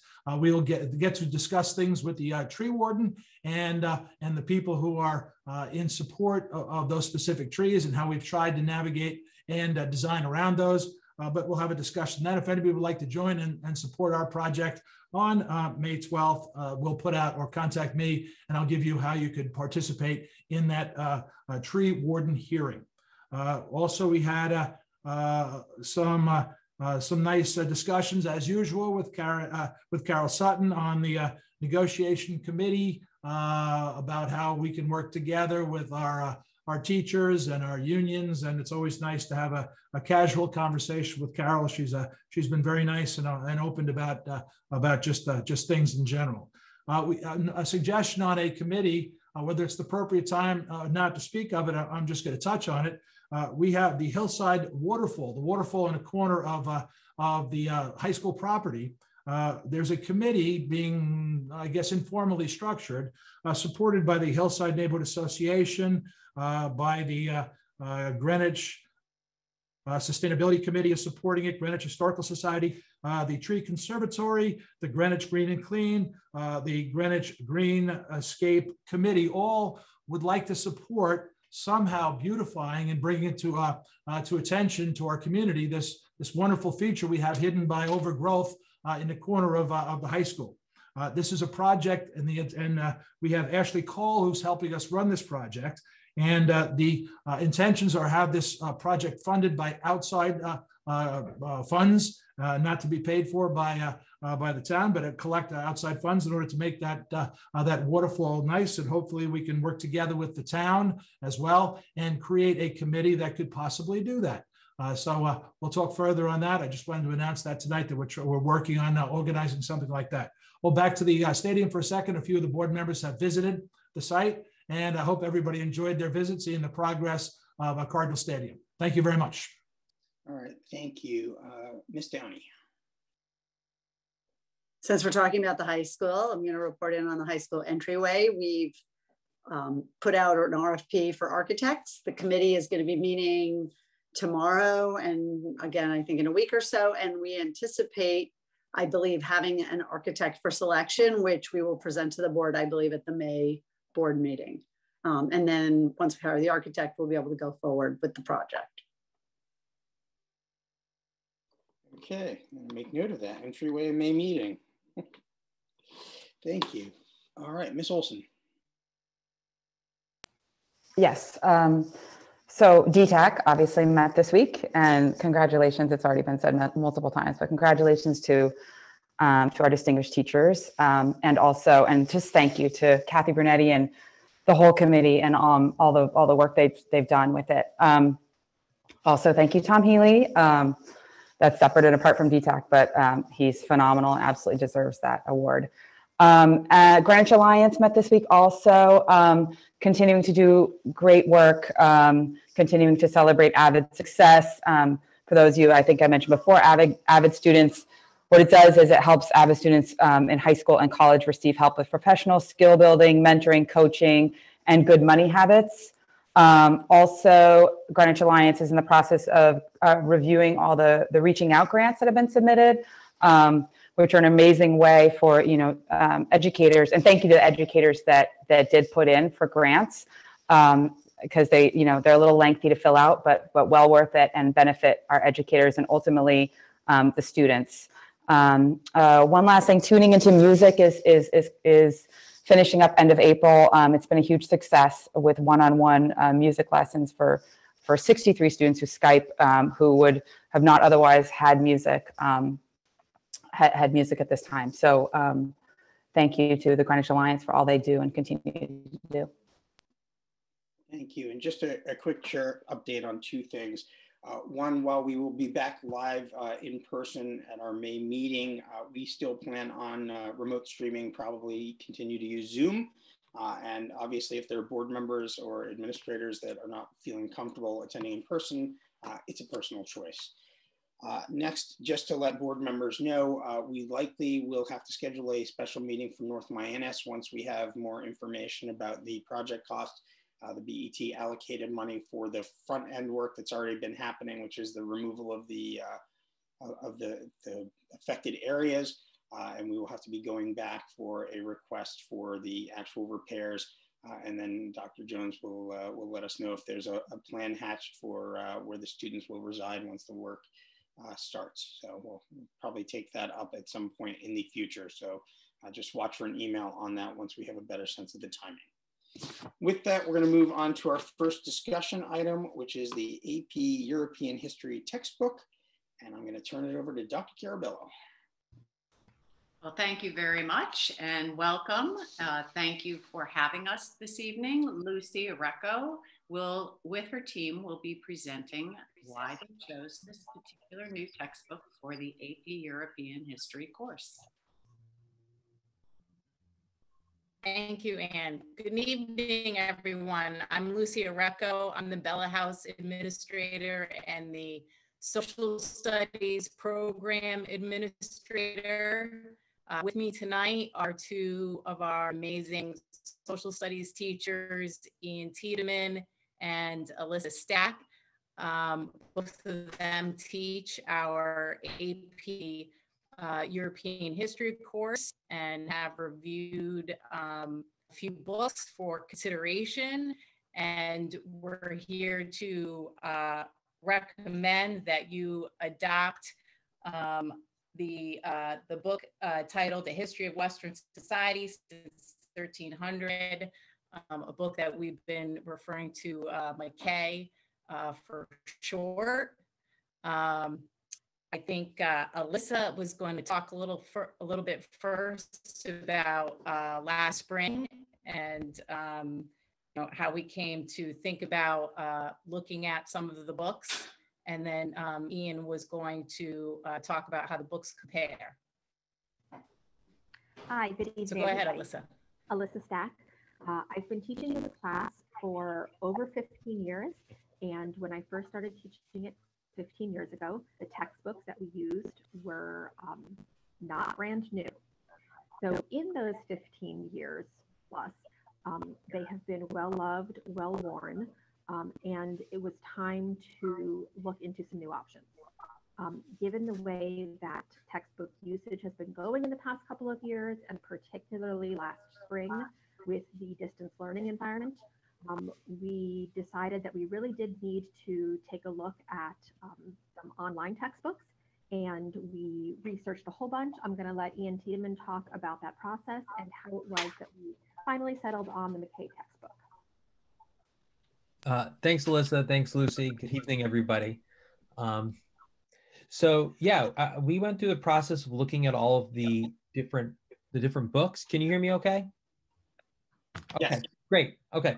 We went through the process of looking at all of the different books. That meant looking at their readability first. And they're all about equal.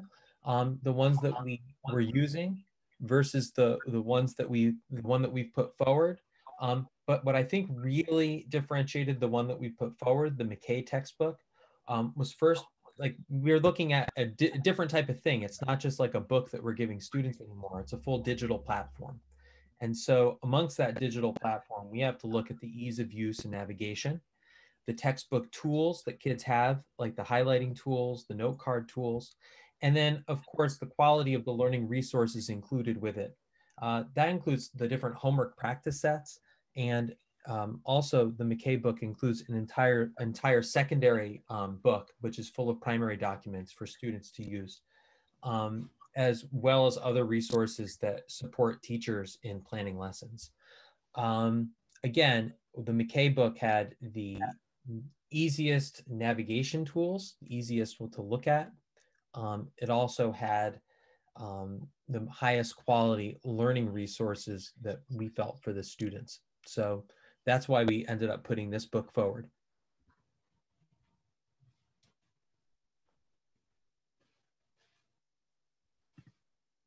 All right, any discussion?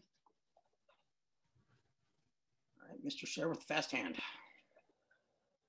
Go ahead, Karen, I'll go next. Oh, Peter, your hand is up first. I know, I took it down. Okay, Karen, go ahead.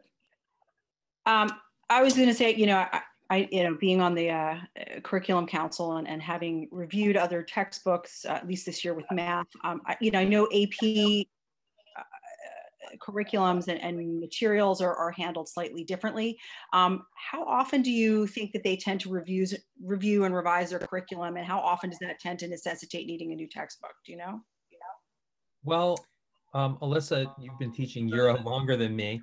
How many times have they actually reviewed the AP Euro? When was the last time that they revised the curriculum? So I started teaching the class in 2004, and since then they have gone through one massive curriculum review when they changed the curriculum focus and also the structure of the test. I will say before and after that curriculum review, we continued to use the Palmer textbook and the Kagan textbook. Those are two outstanding textbooks in the field. And there wasn't a need to change the textbook because there weren't any supplementary materials that were directly aligned with the AP curriculum. Now there are supplementary materials aligned with the AP curriculum, but because it is an online platform, I think we'd have to go back to the publisher, but I imagine that in order to stay current, the publisher would have to reissue their AP materials if the curriculum ever changed again. But like I said, it's only changed once in the past 17 years, and that was to better align with what college professors were saying students needed to know in terms of skills going into college, not in terms of the course overview. It has always been the Renaissance to the present, as long as I've been teaching the class. And then sorry, another thing that we notice is that the books themselves have also been kind of overhauled, and even some simplification of the order of the chapters. So the ones that we were using versus the one that we're putting forward has actually streamlined things into a much easier to navigate book itself. So then the other question I was going to ask is, I know you mentioned all the supplementary materials for students and teachers and making it easier for lesson planning. Is there any support for students? I know especially in this past year, College Board was trying to put together materials to help students have added materials for at home. Does this textbook include some additional materials and work for students to be able? I didn't hear those last few words you said. I didn't know if this textbook and the online component also included any materials for students to be able to go back through a lesson at home, or any other materials, supplemental materials for them specifically. I mean, I saw that had some, but. Yes, it has the ability that for students to actually create their own flashcards as they write and save them. It has the ability for students to keep their own digital highlights and notes in the margins. It also has the secondary source reader I mentioned. It has embedded practice questions, and when the students actually read each of the homework assignments, has an adaptive multiple choice test that they have to do. And as they are doing those questions, they're able to go back to the text to get hints about, and it holds them accountable for reading and supports their reading with those tests.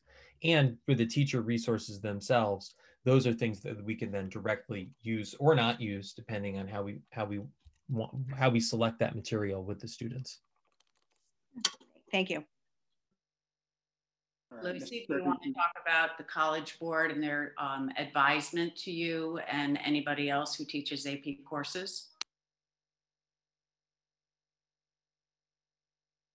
I can say that I had to renew my certification to teach the AP course this year. I think it's every 5 years a teacher has to put forward a syllabus to be granted certification by the AP board to teach the course. And when I put together my syllabus this year, I indicated this McKay textbook, and our syllabus was approved. My syllabus was approved for this particular textbook.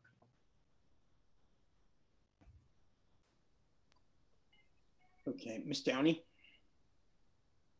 2 super quick questions. About how many students a year take AP Euro? I'm just kind of curious. That's a curiosity, and then I'll have a different question. So, oh, go ahead, Lucy. in recent years, we have roughly 50 students take the course. Great.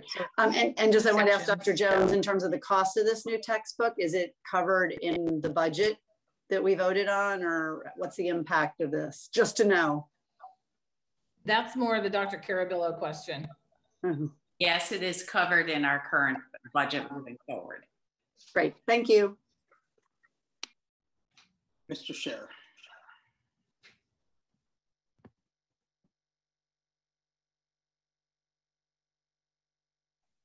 Peter, you're on mute.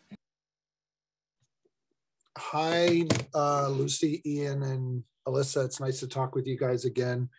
Alyssa, I was just actually trying to text Audrey to ask her thoughts about this textbook, because you did a marvelous job teaching her this course. I had just a couple questions, just a confirmation. This seems to be really straightforward, if I'm not wrong, and correct me if I'm wrong, because the College Board sets the curriculum. It's not something set by Greenwich Public Schools. And the textbook manufacturers are just, there's enough of a market for it, so they just aligned completely the materials, right? That is correct. I read your the write-up that you sent to the board about this. And I gleaned out of it what Ian was talking about, which is, you were really making the selection based upon supplemental tools, the fact that it's online, et cetera, et cetera. Was there anything in the content between the 3 books you looked at that was different, or is it really not very different because the curriculum is so tightly prescribed and so tightly aligned, obviously, to the, this on some level is unfortunately teaching to the test, as much as you guys don't teach to the test, which thank you very much for doing that. I realize that's the reality related to this area. Is there anything in the content that's different between the 3 you considered? Or not really? We actually considered 4 books. Oh, I'm sorry. I thought I saw 3 on that list. Thank you for correction. Yeah. 4. We actually considered 4. 3 of them, Kagan, McKay, and Spielvogel, are pretty similar. Yeah. They have a similar textbook look and feel. Palmer is very different. It has its own kind of like a very different writing style. Okay. And yeah, so in choosing one textbook, we went with the one that was like a more traditional textbook with a visual format that with review questions and some of the AP curriculums language, that we went that direction, and then we chose the one that we felt most comfortable with overall. Yeah. Two other, or one question and then one ask. Just out of curiosity, when did this go through the curriculum committee, the district's curriculum committee? This must have gone through a while ago, right? There was an assessment, because I saw the rubric and the rest of it, people who scored it. Who scored it? Who was on the committee that selected this thing? I'm sure it went through the curriculum committee at some point, right? So it was, we had textbook samples that we sent to various parents and students. It was not I see. Okay. a specific designated committee. Okay. Don't worry. It's not a problem, Lucy. I realize I can see the look on your face from that question. Don't worry about it. It's something we're going to talk about as a board in a few minutes. The other question is, how can I, and maybe other board members are interested before we take up the vote, is there available, can you make available to us, or I'm interested in taking a look at the book you're proposing? Is there a online copy or something? Can you guys figure that out so we can look at it? I don't know about an online copy. I know. Or that, if you have a hard copy, that's okay too. Yes. I contacted our rep because, you know, I wanted to have the ease of paper if necessary, and she was willing to send out a hard copy. So I'm sure if we contacted her again and asked to, you know, have a hard copy provided, that would be. Yeah, or if you guys have one and you want us, you know, if somebody wants to see it and they need to come by the high school or whatever you guys figure out, I don't want to make it hard. I would like to be able to look at it. Okay, great. Well, thank you for the information and thank you for your detailed report.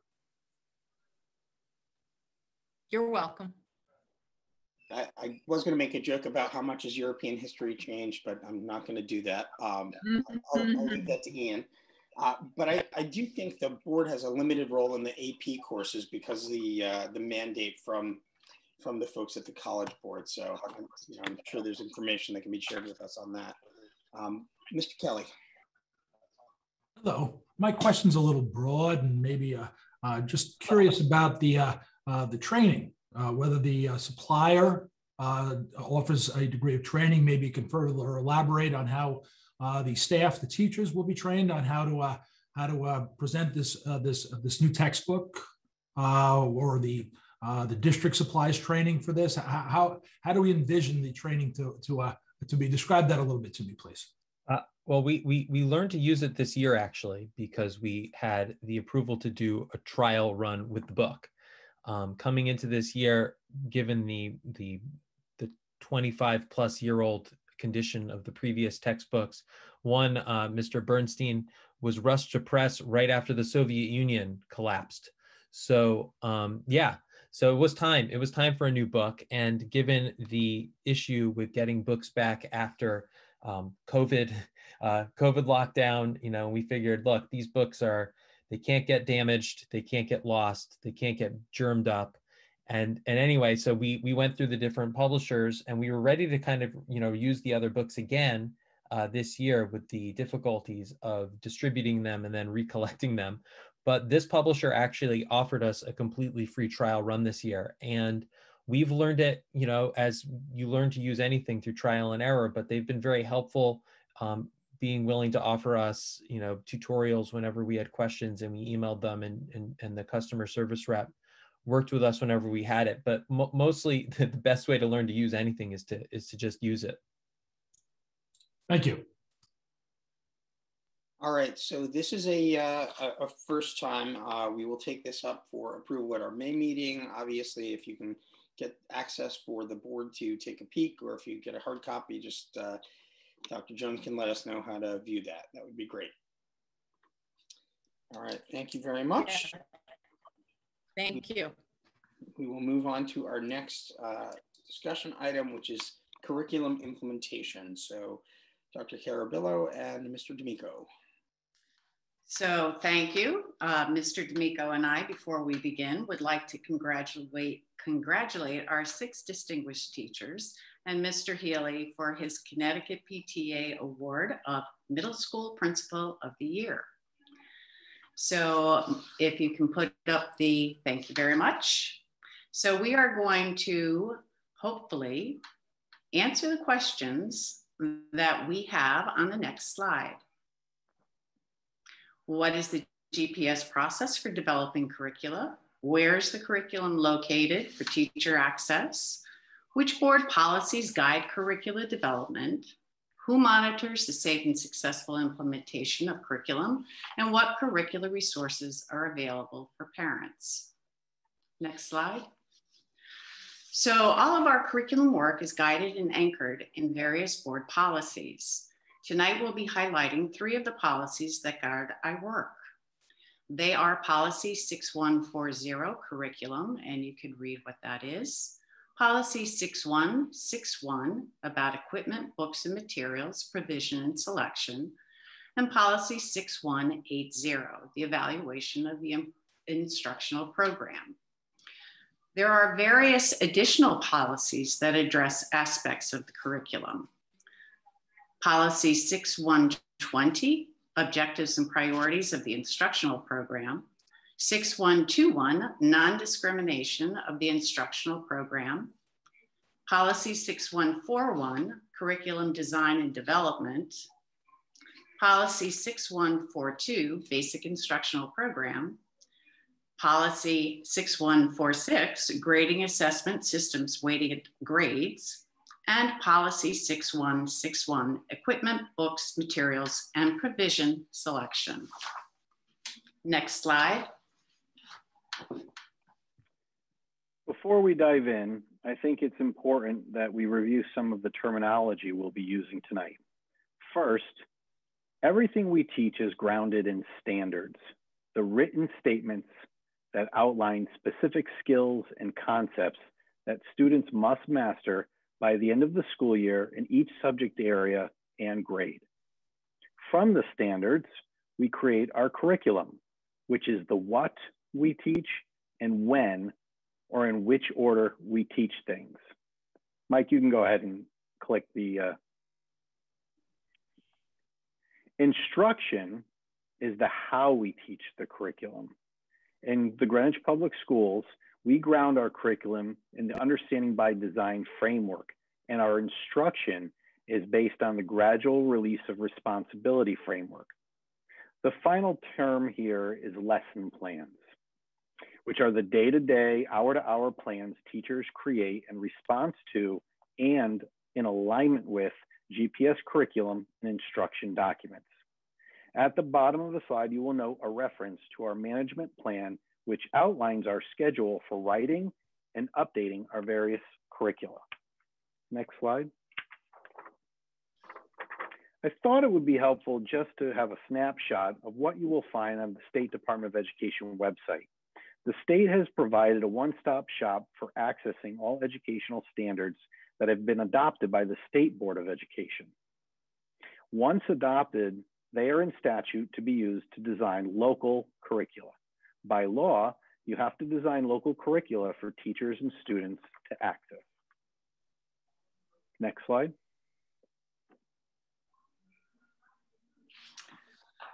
This year, the curriculum committee was comprised of 2 Board of Ed members, Mr.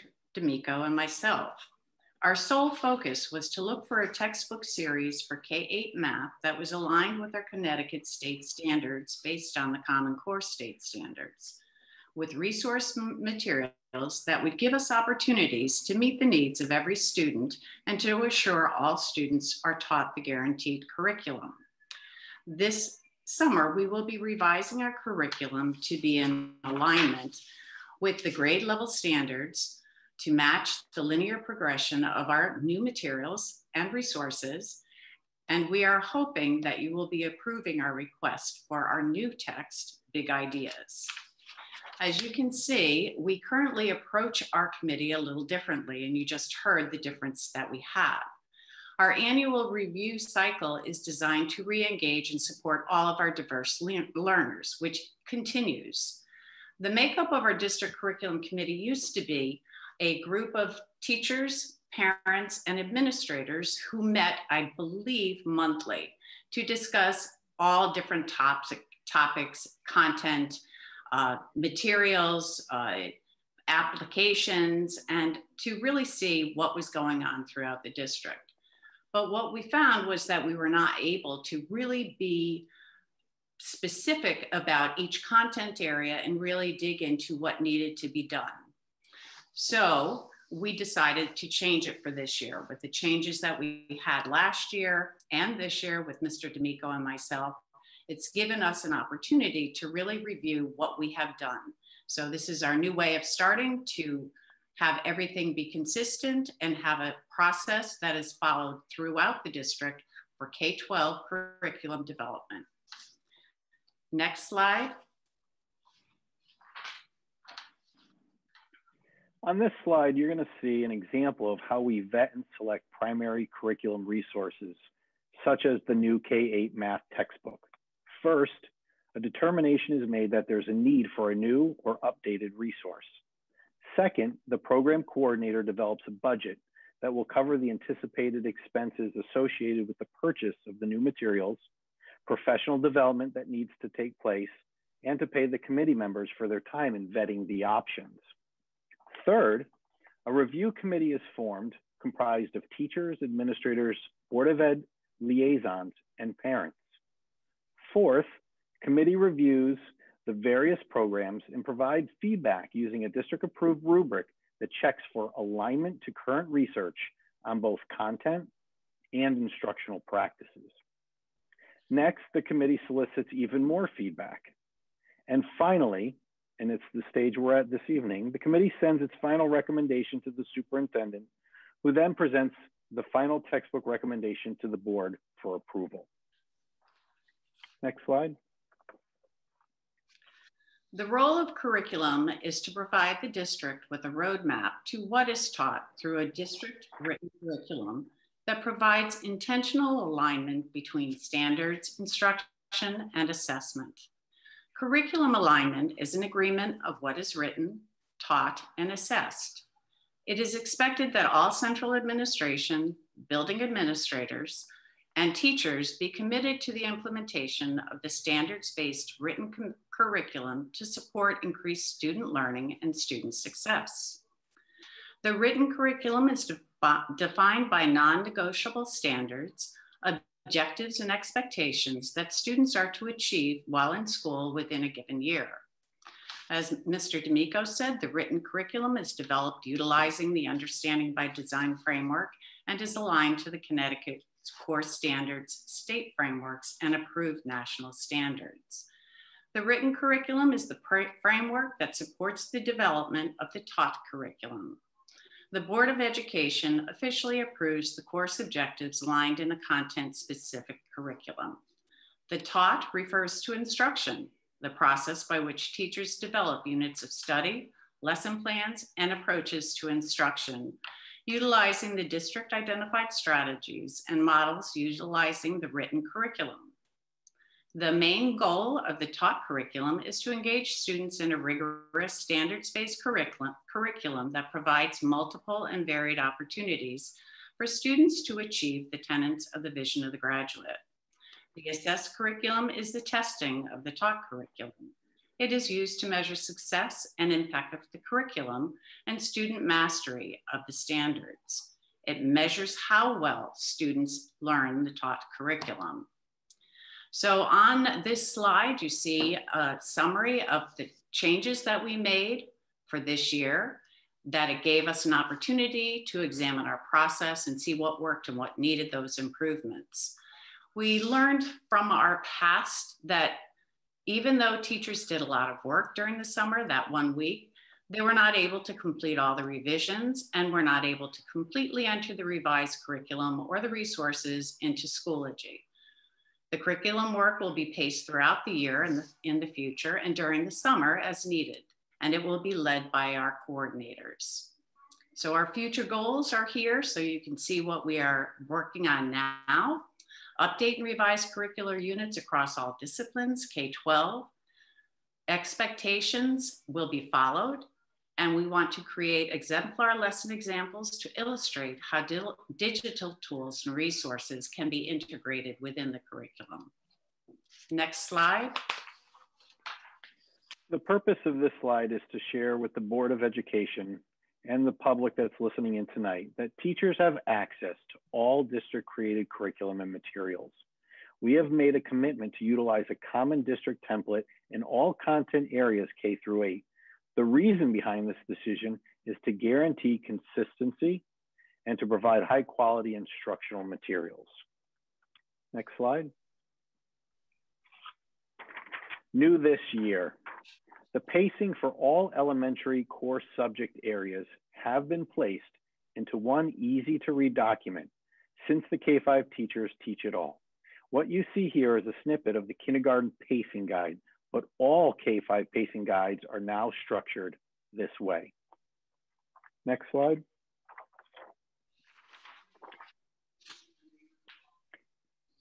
Mike, you can click on. Thank you. Here you see an example of the curriculum and instruction documents that teachers have access to. The first excerpt shows a unit outline for the kindergarten humanities unit, My Communities and Me. The next excerpt shows how the teacher can implement the unit in his or her classroom. Hyperlinks to teaching and learning documents and resources are included throughout this portion of the curriculum. You will notice that teachers are provided some choice in which resources they use to ensure all students' needs and interests are met.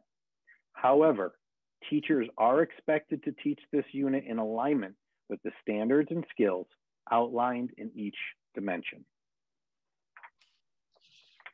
Next slide. On this slide, you see how we monitor curriculum implementation. Our administrators are responsible for assuring the Greenwich Guaranteed curriculum is being implemented by our Greenwich teachers. During our distance learning experiences, as well as in-person learning, administrators have visited classrooms to observe teachers and give constructive feedback to them. Last year and this year, the State Department of Education waived the summative evaluation of all teachers and administrators. Teachers will receive feedback this year from their evaluators, but will not be rated this year for the second year in a row. Next slide, please. This is the new TEPL rubric that we finally completed this year, and you will be getting it presented to you in June. We will be presenting the final revised TEPL rubrics to you. And this is the domain that addresses the teacher's plan for implementing the Guaranteed Greenwich curriculum, addressing the standards and engaging their students in inquiry and learning. Teachers are encouraged to use flexibility and creativity in determining the how of teaching the instruction, not the what of teaching. The curriculum expectations are outlined in district maps. Teachers plan instruction with district-supported frameworks such as the workshop instructional model, inquiry, and the TEPL indicators.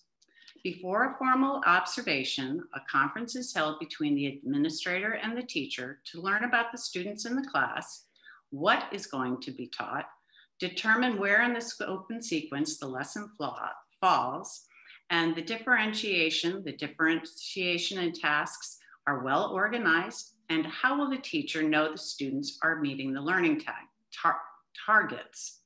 Do the results of student assessments show that teachers are following the GPS written curriculum? And that's what we look for. Next slide.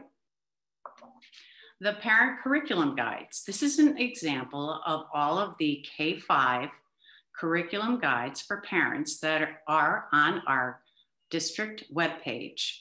So if you click on Teaching and Learning on the Welcome page, and then on the district curriculum on the district website, you will find them.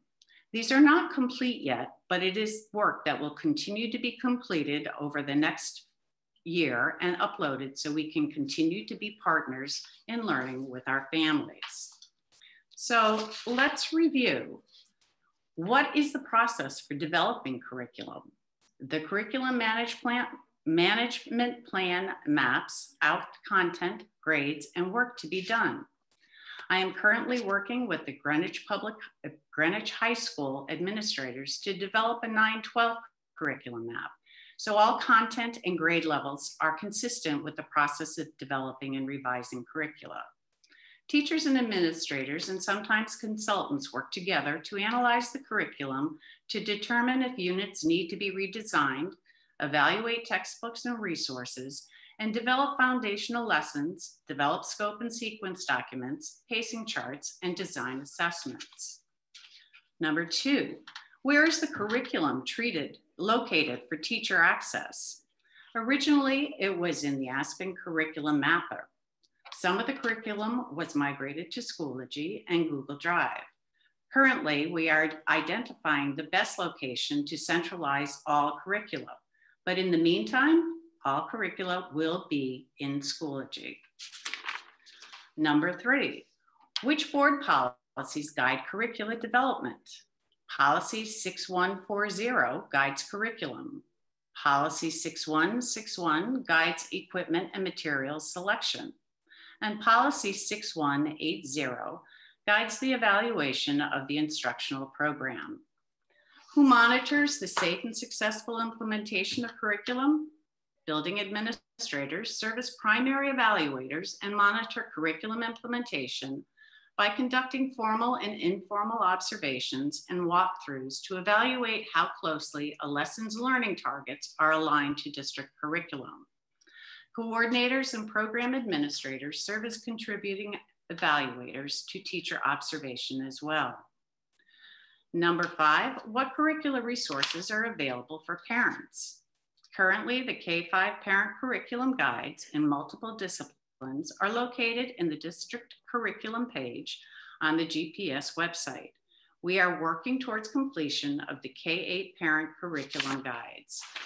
And that is our presentation. And if we are welcome to answer questions that you may have. Ms. Tony.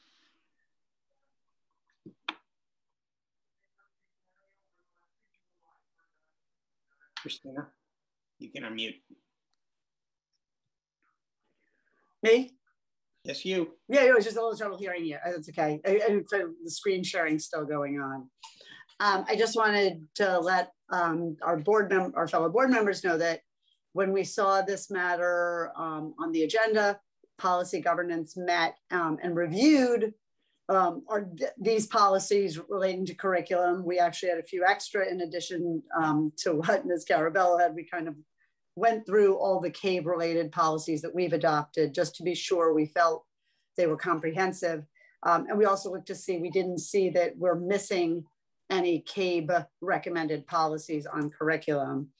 There's a couple of procedures that'll come up in the course of retirement, as we'll talk about later, relating to those, but those will be implemented ultimately as regulations by Dr. Jones. But I just wanted to kind of let people know that we had taken a look at this from a policy point of view.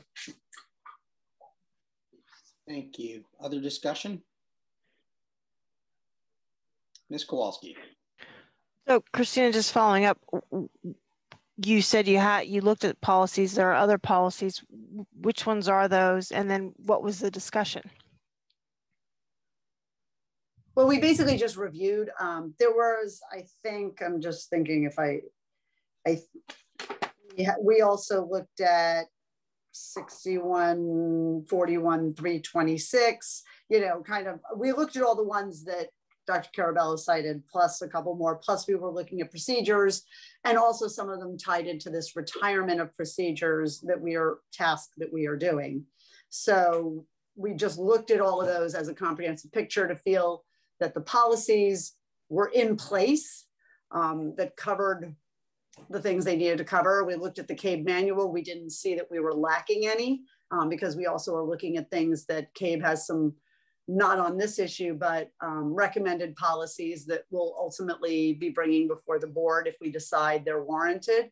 And then we did look at these from a procedural point of view because there are all these procedures in the old E series that linked to these, and some of them need to become regulations that accompany these new numbered policies. Does that make sense? Yeah, and I appreciate if you don't have it in front of you, and we don't need to take up board time for it, but I'm sure you have a comprehensive list, and maybe it's in your meeting minutes of all of the policies and procedures that you looked at. I'd just be curious as to see which ones that you looked at to make sure that we had comprehensive policy in place. That'd be great. I appreciate it. Yep. So I guess going into the process, look, overall, and I appreciate Mark and the presentation, because it outlines a very comprehensive and thoughtful approach to how curriculum is reviewed, approved, and is put forward before the teachers. So here's the elephant in the room and the question I have. So if we have this process in place, and given one of the comments earlier from one of our parents saying it was 100%, that Tony had said it was 100% legal to show that video. So how do we prevent something like that happening again? We have this, these curriculum guidelines, we have a process, it's thorough, our policy committee has reviewed it saying we have all the right policies in place. So how do we prevent pornography being shown to second graders? Mark, before you go, Dr. Jones, did you want to address that comment since it was made about you? Yeah, absolutely. We do not support the use of a video of that nature whatsoever. What does happen within curriculum and implementation is teachers do pull in additional resources, and there is an expectation that they are going to use good professional judgment when they pull in those resources. But absolutely, we do not support the use of that video in our classroom at all. No, and I understand that. I mean, that's the natural response to it, and that's the one that everyone expects to hear. But it was shown, and so that's why I had previously asked about this was in a social emotional learning segment, and if we have curriculum for which the teachers can pull from that have approved materials, why wouldn't those have been utilized? The only thing that I can put that off to is that, again, we're dealing with people and we're dealing with humans, and we have over 1,000 teachers. We don't have these incidents happen every day. And a teacher has to have good professional judgment about the materials that they share with children in developmentally being appropriate for the age, and it should match the standard or the content that they're teaching to. Yeah, but we've had, I mean, putting aside this particular issue, we may not have them every day, but we've sure had them a lot lately. And the second grade incident isn't the only one. There was an incident, at least one at Western Middle School on 3 different occasions. A 10th grade class was shown and was asked to read an article that may not have been, pornography in photos, but it was certainly verbally pornography. And I'm wondering how that gets into our classrooms on a regular basis and what's being done to prevent those types of articles, which are highly inappropriate. And for what purpose those are being taught, I have no idea. But how would that fall within this rubric of not coming into the classroom going forward? Again, it's the high school issue that actually emerged last year. But when that article was published, and again, the district does not support the use of what was in that article and that content, and we follow that up through human resources when something like that is brought to our attention. And interesting enough, I was surprised when we discovered that it was actually utilized last year, right after it was published, that nobody brought it to us, a student or a parent. I was surprised by that. Because again, the district agrees that that is not, that article was not an article that should have been utilized at Greenwich High School. And going back to the content at Western Middle School, even there, I mean, how are we handling that component when in fact, I believe the principal there wasn't going to shut that down? What I can say is that if a teacher is not teaching to the standards, we are following that up through HR. And I think it goes back to the presentation that you just saw, that we expect teachers to teach to the curriculum, to teach the content that they are expected to teach. And certainly they do pull in other resources, and it should be to support the curriculum at hand, and it should be material that is age appropriate. And when that's brought to our attention, we, you know, if something goes awry, which we don't want it to, but if it does, we absolutely follow that up from a professional standpoint. So is there a way in which to provide more resources for teachers that are pre-approved that they can pull from? Because if teachers are constantly thinking that they need to pull from YouTube, which I have no idea why they'd want to pull from YouTube, but if we have approved content, and I think you'd mentioned before in a conversation you and I'd had that there are approved videos for social emotional learning that are age appropriate, why wouldn't a teacher just take the resources that have already been pre-approved rather than going out and finding something else? Yeah, that's a great question. And obviously we wish that had been the case, that what was provided had been utilized. But I will also say that I think Mark and Ann are very aggressively pulling this curriculum component together for Greenwich Public Schools, because it has been harder for teachers to know where to look to find resources when some of it was in Aspen, some of it was in Schoology, and they're working very aggressively, I think, with their coordinators, their whole team, to be able to make sure that it's tightened up as far as helping teachers find resources with ease. And I do think that has been part of a challenge for us. You heard the European history teachers talk about how old the books were that they were using. We know we are adopting math books this year because we allowed those books to get 9 and 10 years old. And I think we are going to have to make a commitment from staff perspective, and then also when we present the budget to the board, to continue to invest in curriculum and resources. Foundations, I think you can hear loudly and clearly from a lot of parents and teachers that has been a resource we've needed for a long time. So we are addressing it. I think trying to get as many materials, resources in the hands of teachers so that they don't feel like it is hard to know what's available. So that is something that we definitely are focused on. Yeah, but I think it goes a little bit more deeper than that, in that you have materials being pulled in, and if we look at the materials in Western Middle School and the like, you have issues where very charged political theories are being used in classes, and that's not part of our curriculum. Absolutely, and whenever that's brought to our attention, we follow it up.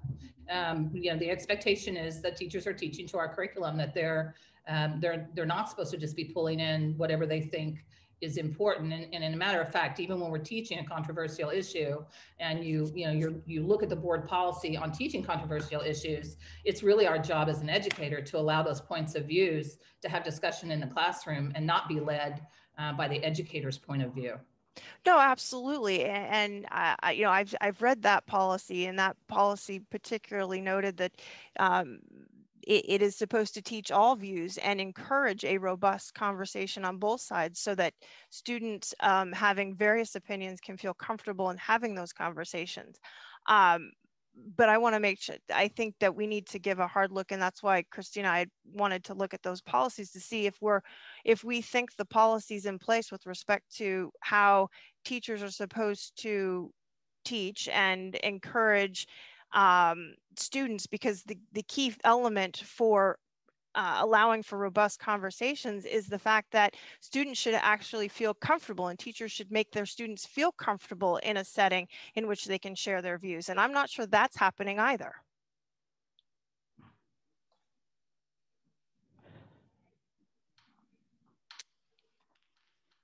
Ms. Stowe. Yeah. So there is no doubt. I mean, we should just say it, all of us. The second grade video was awful. There's no doubt about that. But I think that we also need to, Tony, I like what you said. I mean, we went through all of our policies. In fact, just so you know, just so everyone can see, oops. this is just half of the policies. Okay, so we've gone through all of them. But I think that you made a good point, Tony, is that we expect our teachers to be professional, and that you can't really put a policy in for. But when they're not, like in my financial world, there have to be consequences. And it seems like there were. And I think that that's important and should be noted. I wanted to ask something specific to the presentation. And it's really what the PTAC Academic Excellence rep said. I thought they had some really good points that I wanted to come back to. So I don't know, Anne, if this is to you or Mark, sorry, but we need consistency, no doubt, across our schools. And I think that is something we've heard ever since I've been on the board, that that's not, unfortunately, there. And, how can we get comfortable that we are going to get there? And I know it's important that teachers, of course, have different styles and they'll present things differently, but I really want to hear, that's number one, a little bit more about how we're going to have consistency across the schools. And then secondly, we always say we need to be partners with our parents, but we really need to feel that. And I think that, I want to know too more about what my students are learning, because I want to help, right? I want to be supportive. I don't want to make the judgment on what the curriculum, is for my third grader, my fifth grader, or my eighth grader. But I can tell you that the teachers, and there was a teacher tonight who was one of our distinctive teachers, and it doesn't surprise me that she was, because she tells the class at the beginning of every lesson what's going to be taught. And I can then actually have that conversation at the dinner table. And I know that's extra work, but it's awesome. And I just think if we can have more of that, I know I personally would be happier, and I expect our parents would as well. So if we could just talk to those two pieces, that would be great. Yeah, Kathleen, if I could just start with my hope. My hope is that the math textbook review process that we've undergone this year is an example that we're moving in a different direction. I think that the makeup of the committee, I think the input from our board liaisons, I think the valuable input from our staff and our parents have brought us to the point of where we're presenting what we believe is a comprehensive program which addresses some of the needs of the past. To me, the Big Ideas program provides a singular primary resource for teachers to develop their lessons. It should eliminate the need or the desire to look elsewhere for supporting materials because it's as comprehensive as it is. That said, no textbook is ever 100% aligned with the standards that we are trying to address. So it is the responsibility of the content-specific coordinator, in conjunction with working in teachers in the field, to provide those supplemental resources that are vetted before we put them in front of students. And I can also tell you that we are working very diligently with our administrators with the TEPL rubric to make sure that they are following it and pointing it out to the teachers. This is the first year that they have used the TEPL rubric with our teachers, so it's been new and it has different expectations. It has higher expectations for teachers to be consistent with the way they prepare their lessons, with the way they deliver their lessons, and the way they look at the data to make sure that those assessments are showing us that, yes, indeed, they are using the appropriate materials and the curriculum to make sure that their students are getting what they need. So we're doing that work. We've learned a lot this year, and Mark and I have really worked very closely together with our coordinators and some of our lead teachers to make sure that we are supporting our teachers and guiding them to make those good professional choices if they do bring in anything that's not vetted by us at this point.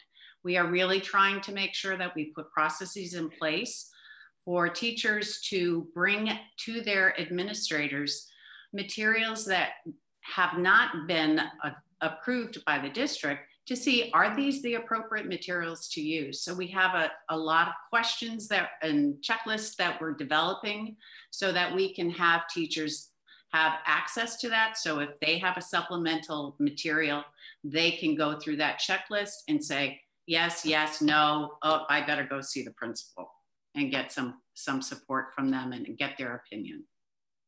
Kathleen, what I would also add to that, and to me, this excites me greatly, and I think it's a positive step forward, is that we're reinstating our coordinators so that they span into the middle schools. I think this year that was a challenge for us. I'm excited about the fact that we will have that reach, and I'm equally as excited that we have decided to make split and have a math coordinator and a science coordinator. To me, it makes all the difference in the world when you can have an expert in a particular field focus on the constant renewal of curriculum materials for teachers. Helpful, thank you. All right, Mr. Scher.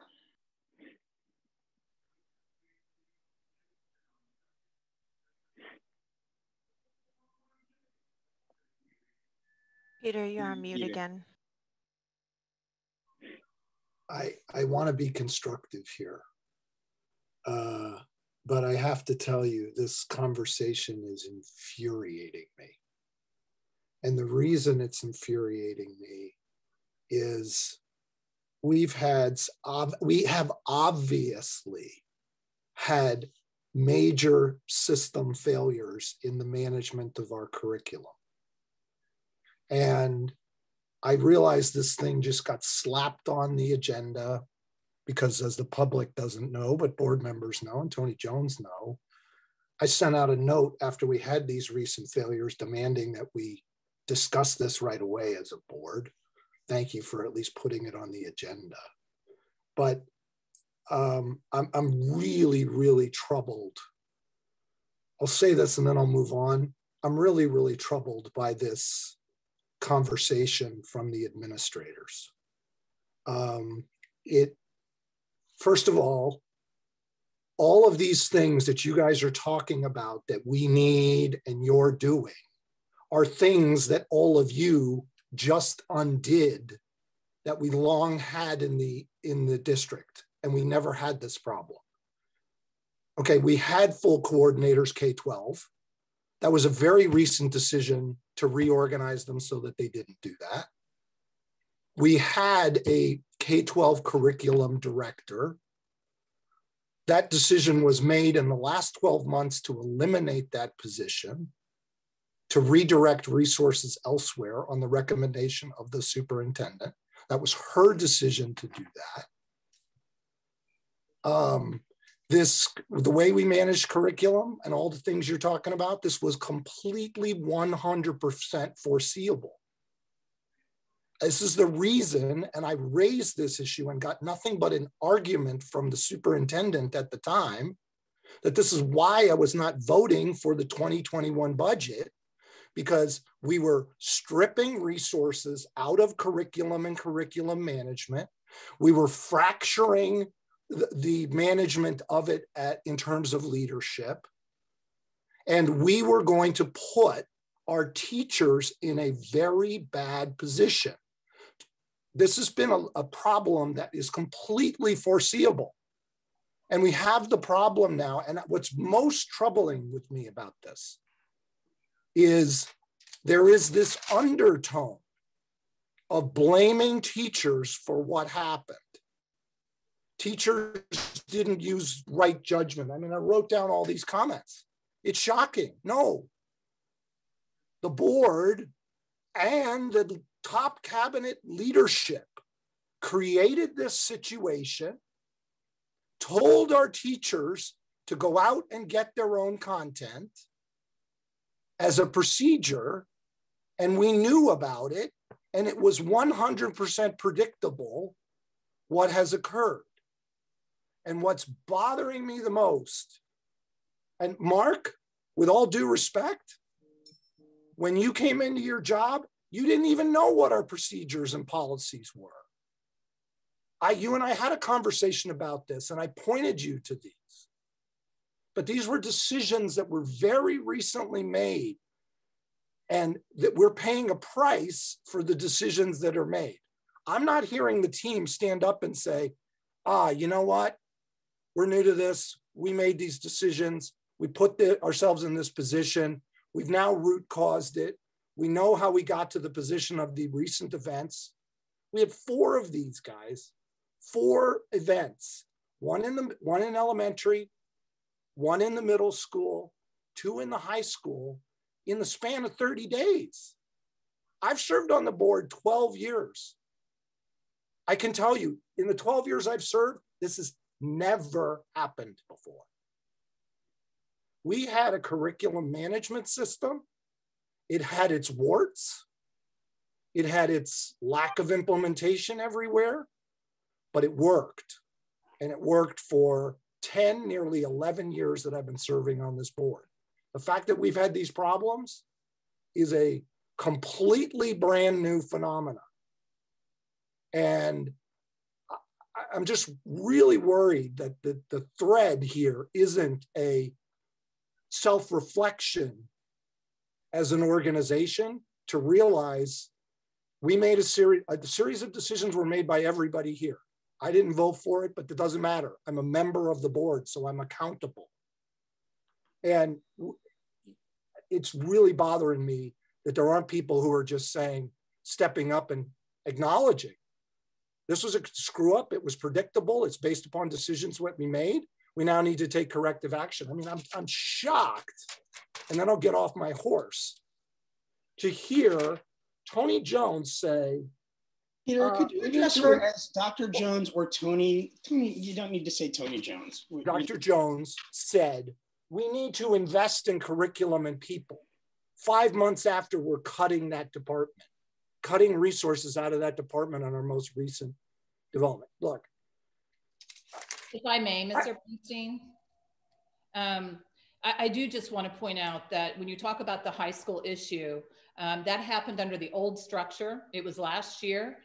Yes, it was utilized again at the beginning of this year. That was under the old structure.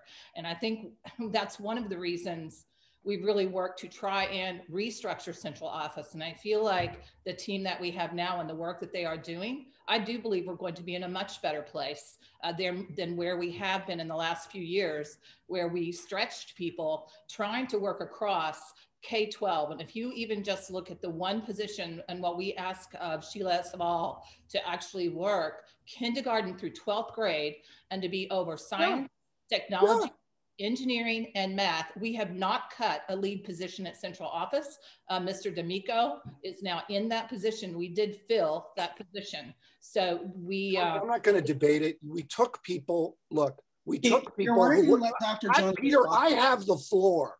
Well, actually, you basically asked a question. If there's not a question, Look, you move on. I'm going to move off of this topic, but I cannot let these things that aren't true go unchallenged. Look, we took people who were curriculum coordinators, curriculum support people. It's in our budgets and they got redirected to other jobs. Those decisions were made. That we did cut was PE. Absolutely. I communicated that to the board, and our coaches that were out coaching, those are not, they were not part of the curriculum writing team necessarily at central office, but they are math interventionists. And the one thing that the board, including you, have asked me to do since the day I started here was to be as responsible as I could in bringing a budget that is within guidelines that will make sure that we can provide what we need for our children. And at that point in time, math interventionists, and I still believe, were a top priority in comparison to having those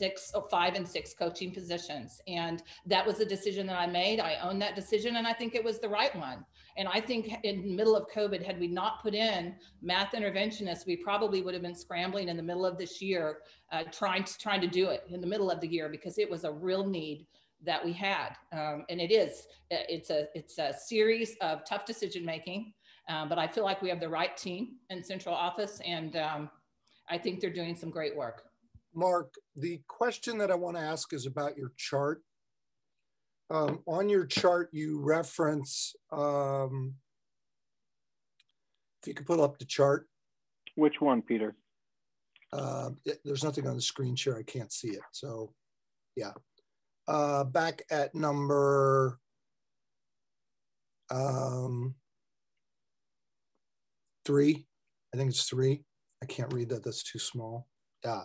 Terminology one. Yeah, you're referencing policy 6141. I want to understand what you think, what you're saying in this.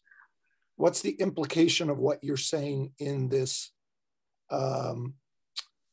paragraph that you're citing? Because I read it as textbooks shall be defined as supplemental reference books shall not be considered textbooks. What was your purpose in highlighting that? That's our policy, a board policy. So I don't know why you'd be asking. I know. Peter, they didn't cite the entire policy. They extracted a small part of the policy, and I wanted to understand from the administration why they did that and what they think that means. Why are they communicating that in this chart? Anne or Mark? I don't know who did this chart. You mean the textbook chart? It says right here, policy 6161, equipment, books, materials, provision, selection. Oh. You said it says textbooks and electronic learning, and you've underlined and bolded some things here. So I'm trying to understand what you're trying to communicate. So because we are just finished with our new K-8 textbook presentation and looking at the various texts that we could use, we wanted to show that they are the primary or basic reading for students in a particular subject, such as math, science, AP courses, whatever they happen to be, and student selection during the entire year. Supplemental and reference books are not considered to be textbooks. So I didn't want to have people think that when we get a reference book, say for the library or supplemental materials for the library media centers, they are not considered textbooks, but they are considered supplemental resources. Okay, because Anne, what I'm trying to understand is that what you've presented tonight in what I've read is a little bit of a change in the way that we have managed curriculum and the board's involvement in curriculum in alignment to state statutes and the process that we've had for such a long time. And you guys seem to be proposing changes in the way we do that. And I'm trying to evaluate and understand those changes. You know, like in our policy, as an example, 6161, there's a state statute that's critical in this area that is not referenced. Now, you wouldn't know that. That's the responsibility of the Policy Governance Committee and the board to know that. But there's one really critical state statute that outlines obligations of the boards of education that is missing in that. It also, it says in some places that as a board, we're required to review and approve textbooks, and it also continues and says other instructional materials. When you ask the lawyers at the legislature what their legislative intent in that is they're pretty clear about that. What I think was important for board members who haven't been through this before or haven't served on the curriculum committee to understand is that there's a lot of areas where we delegate our responsibilities to the administrators. And then there's some areas where because of state statute, we can't really do that. We've kind of always pushed the limit in Greenwich on that, and it's worked and served us really well.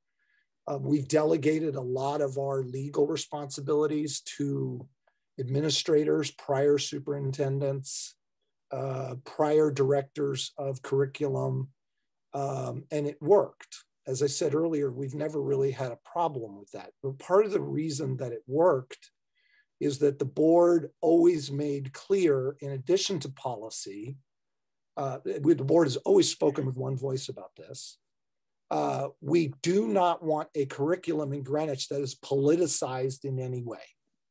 I know other districts do that. It's a whole debate in the country, but we have always spoken as a board with one voice saying, we don't want that.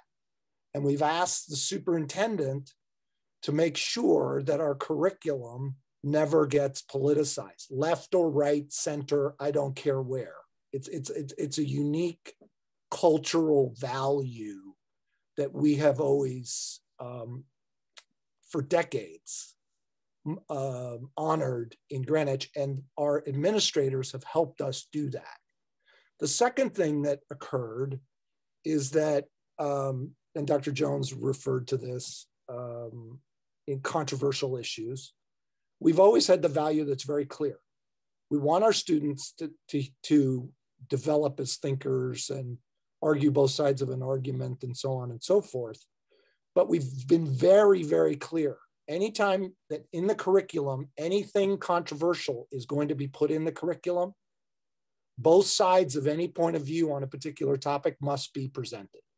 And that has always been honored, not just one side. And the last thing that we've always done is we have relied on our director of curriculum to highlight and bring to the board proactively any part of the curriculum, and it was usually in social studies or anything relating to science and health, to highlight to the board and bring forward for consultation anything that had the potential to be controversial so that the board could give guidance.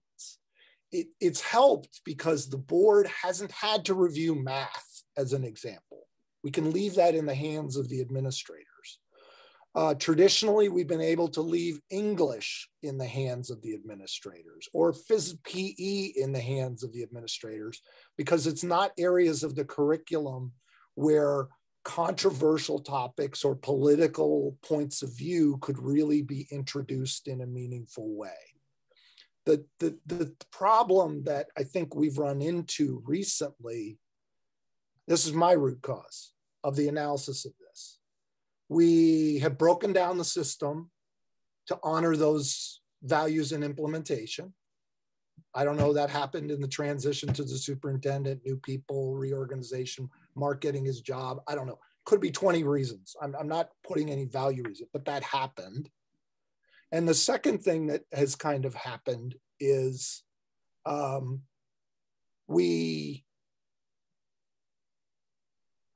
it's clear to me we have not reinforced to teachers where the guardrails are. And we put them in a horribly bad position. And there are some teachers who've been with us a really long time. They know the rules of the road. They may not agree with them, but that's okay. They know the rules of the road and they're implementing it every day in their classroom. Then there are some others who it hasn't happened with fidelity. I think, and I'll end it on this point, and I'll let others speak, based on my experience with this, based on my work serving now on this committee and with you, and of course your predecessor, Irene, with Karen Hirsch and so on and so forth. I always do my homework. And I think the system has broken down and we need to go back to some basics. I think of what you've provided here might provide that framework, but I'm not comfortable that you guys have completely analyzed based on recent events what the root cause is and how we prevent, to Ms. Kowalski's point of view, how do we make sure this doesn't happen and we go back where we were, where we didn't have a controversy, we had no controversy. I mean, I'll give you one last example. I'm very concerned how it was mischaracterized what happened at Western Middle School.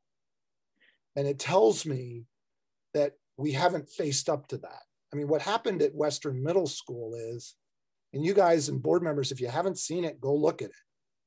It was an English class. Okay, think about that. It's an English class, not a social studies class. It's an English class.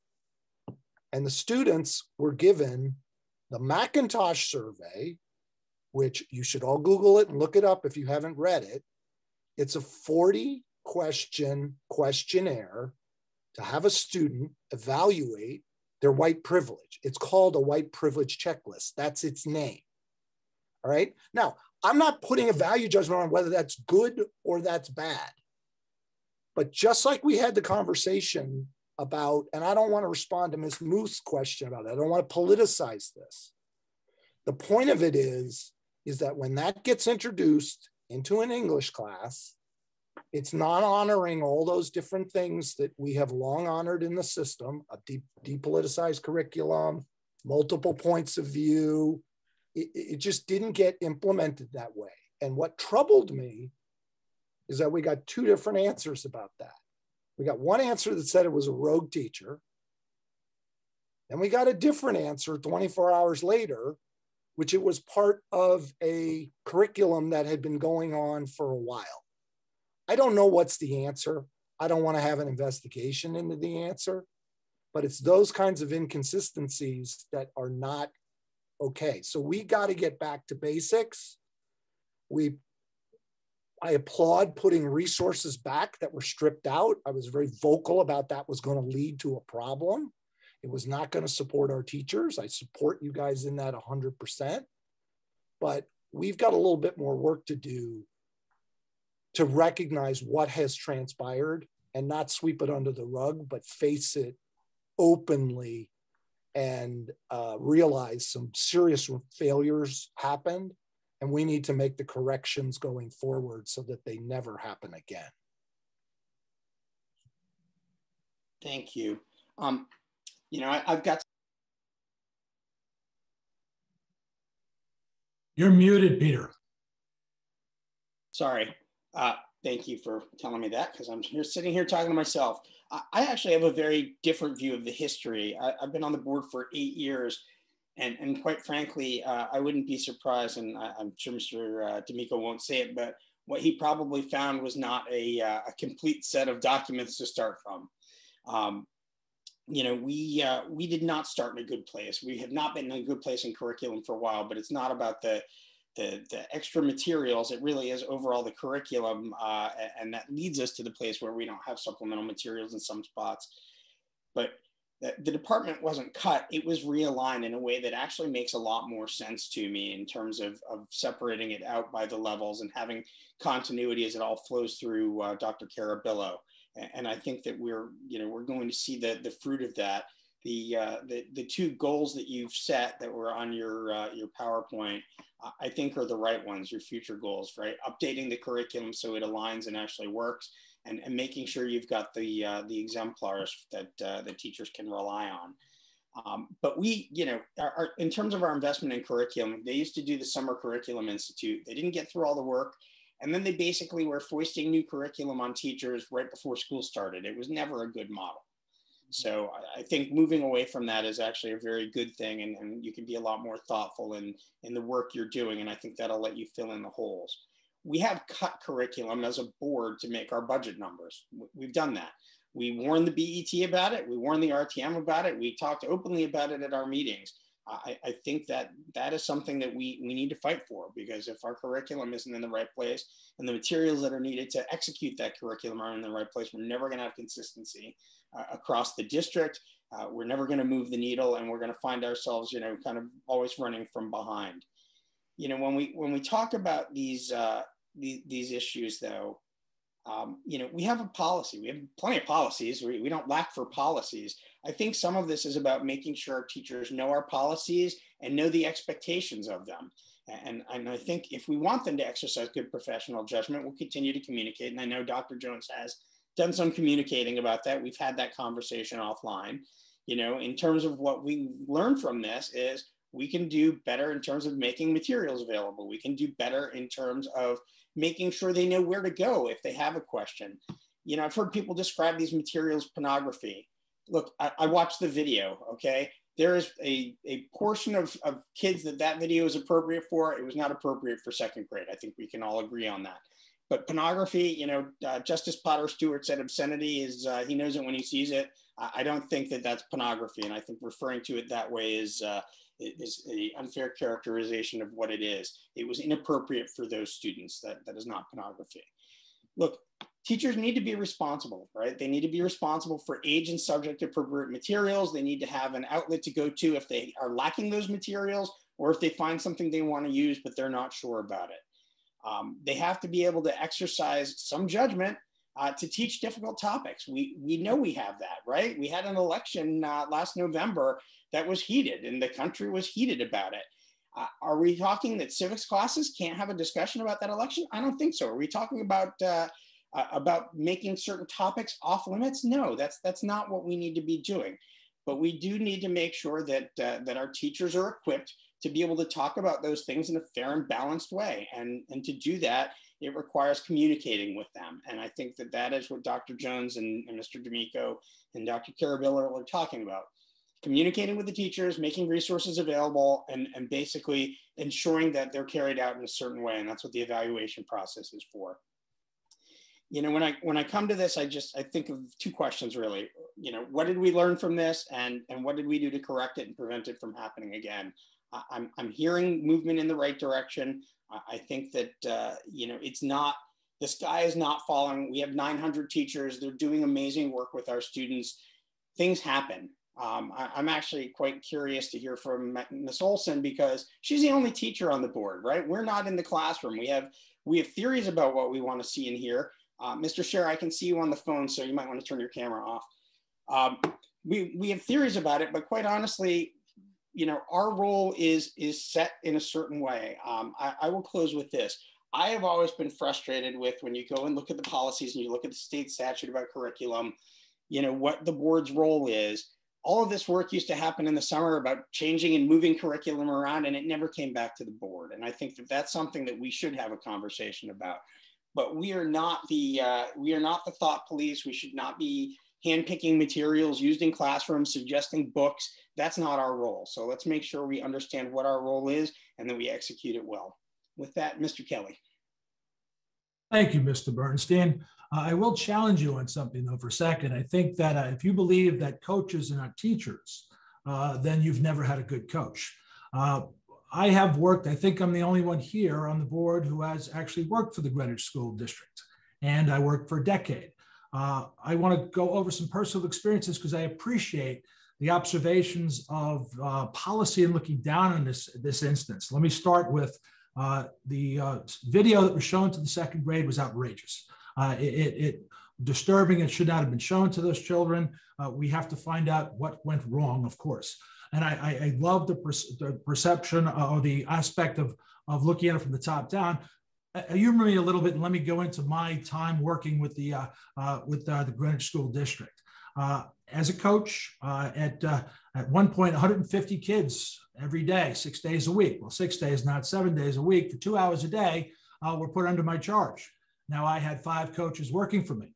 Those 5 coaches were being supervised by me to make sure they were behaving appropriately. I gave them a practice plan.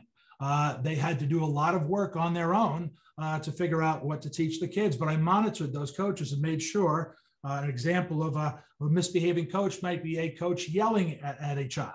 I would take the coach aside, I'd reprimand that coach and tell him not to yell at the students anymore. That's not the appropriate way to get the message across. Something that might escalate is a coach using foul language towards the students. I would then bring that up. I might have to bring the athletic director into the discussion. We might have to meet, the 3 of us, the coach, the athletic director, and myself, and talk about what that coach should not be doing as far as his behavior.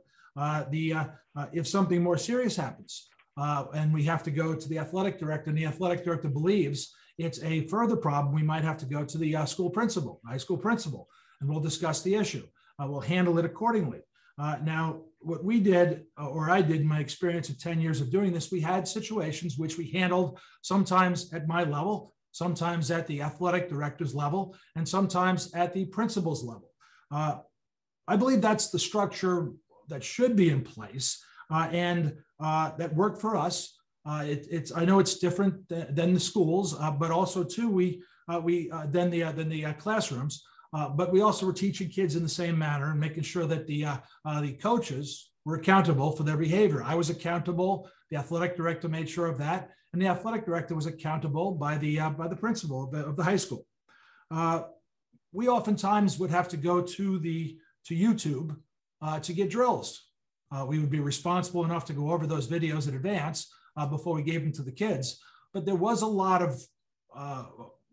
a lot of guidance other than you will run a rugby program and you will teach the kids. There's an interview process in order to bring a head coach aboard. He's responsible for the coaches working for him. A lot of questions were asked. The interview process was thorough, and good people were hired.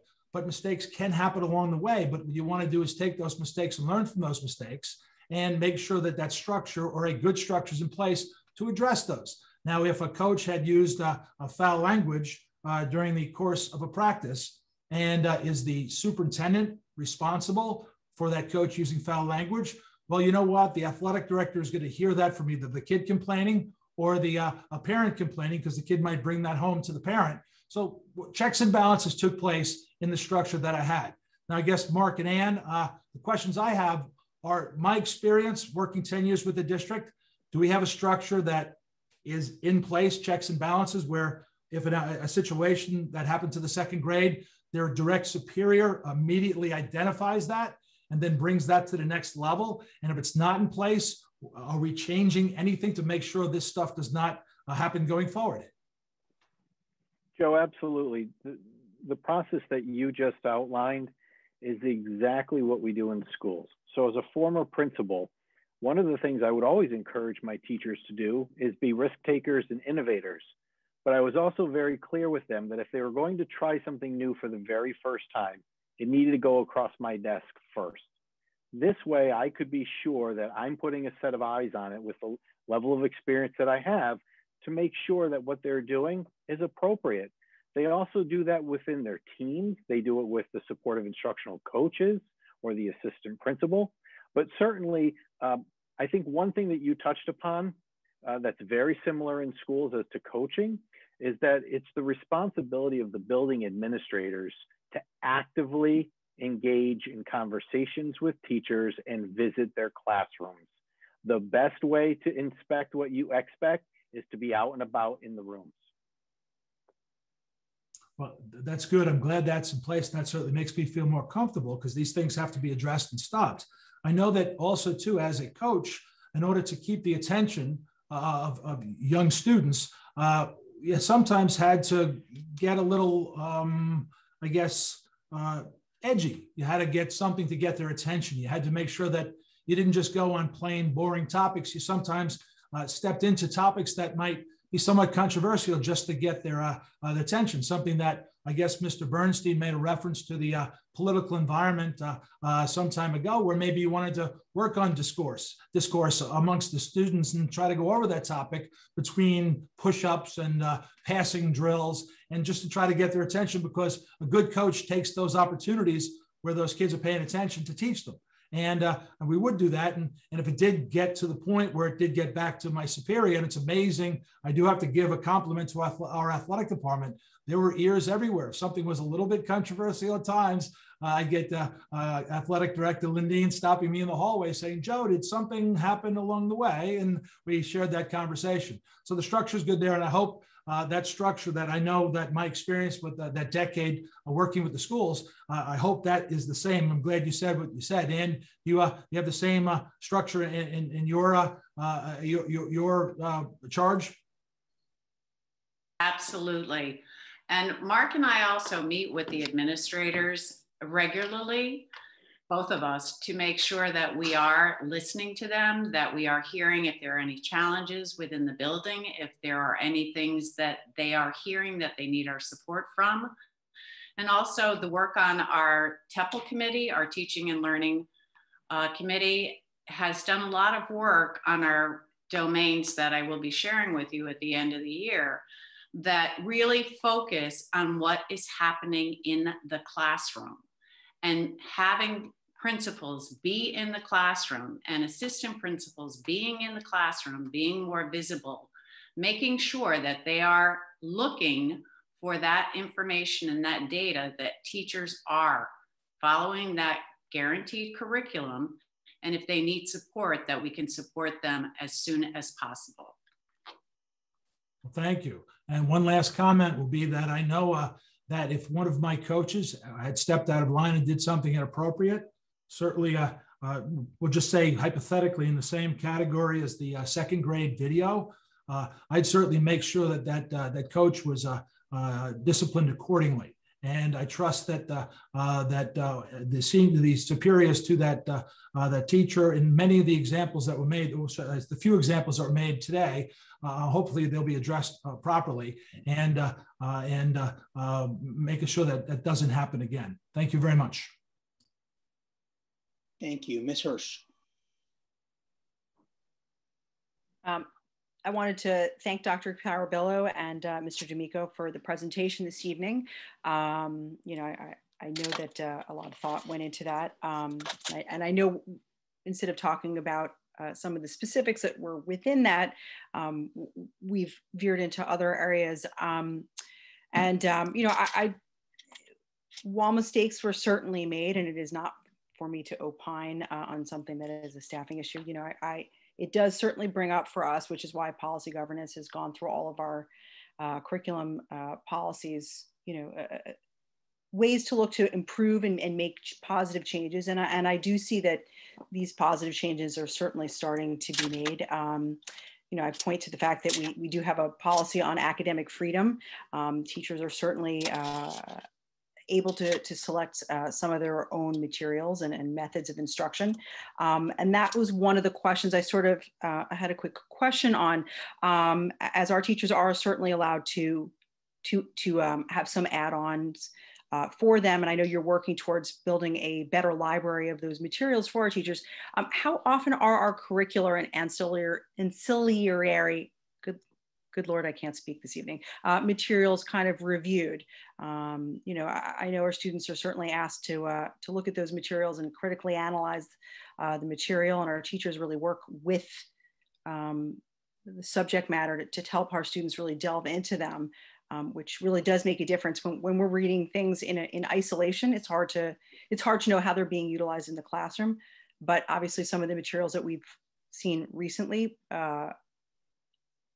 may not have been the most appropriate to have shared with our students, you know, at the middle and high school level, certainly. And definitely in the second grade level, but I just was wondering how often those materials are reviewed.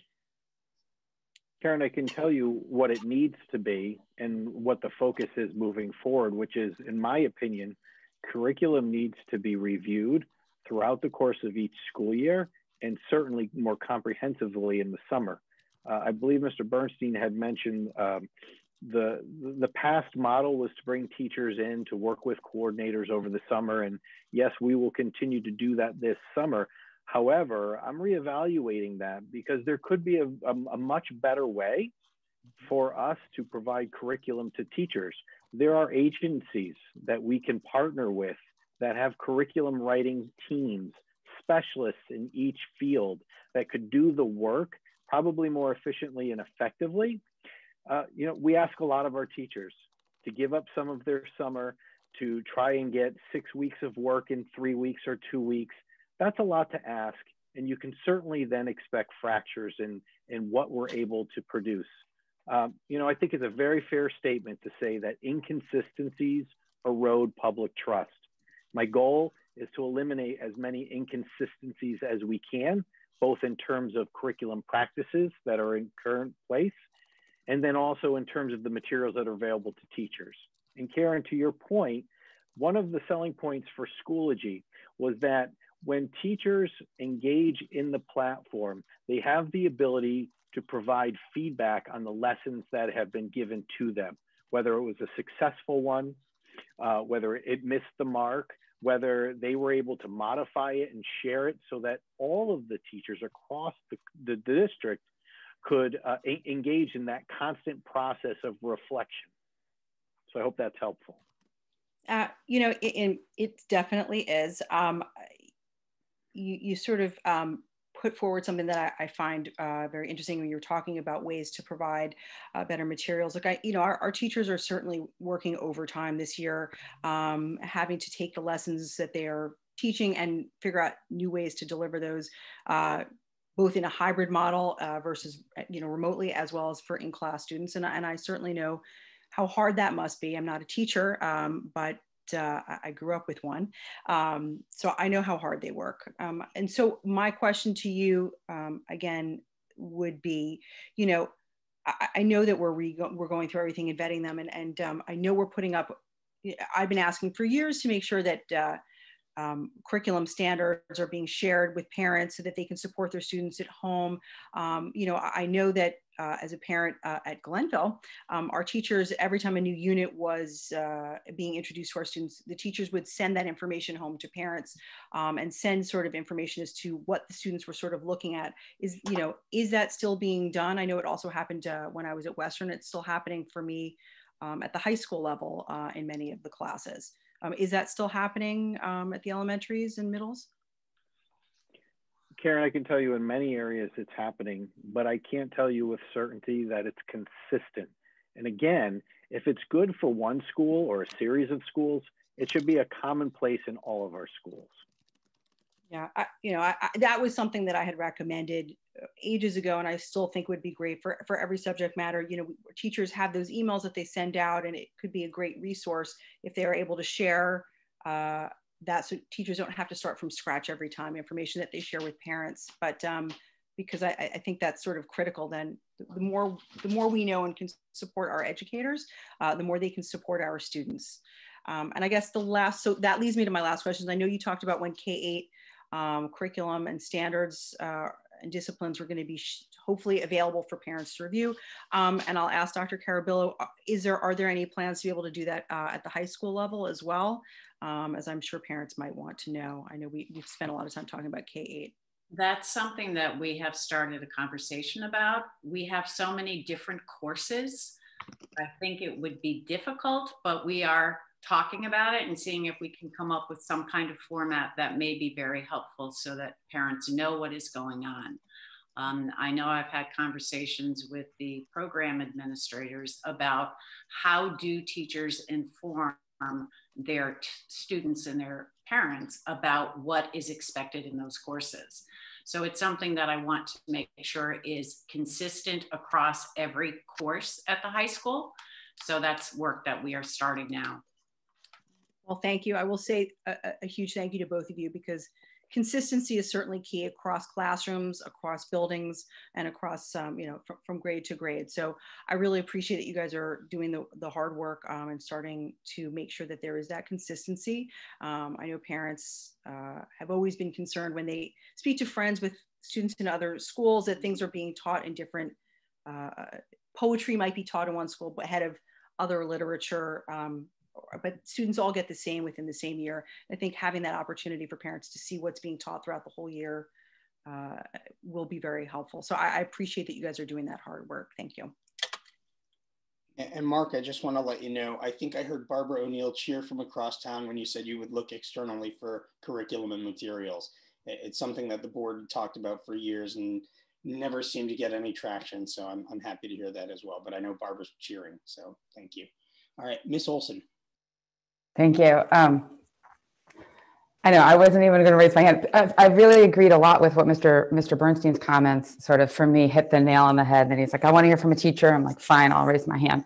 But I mean, I do have some things to say. But first, just before I forget, talking about getting curriculum,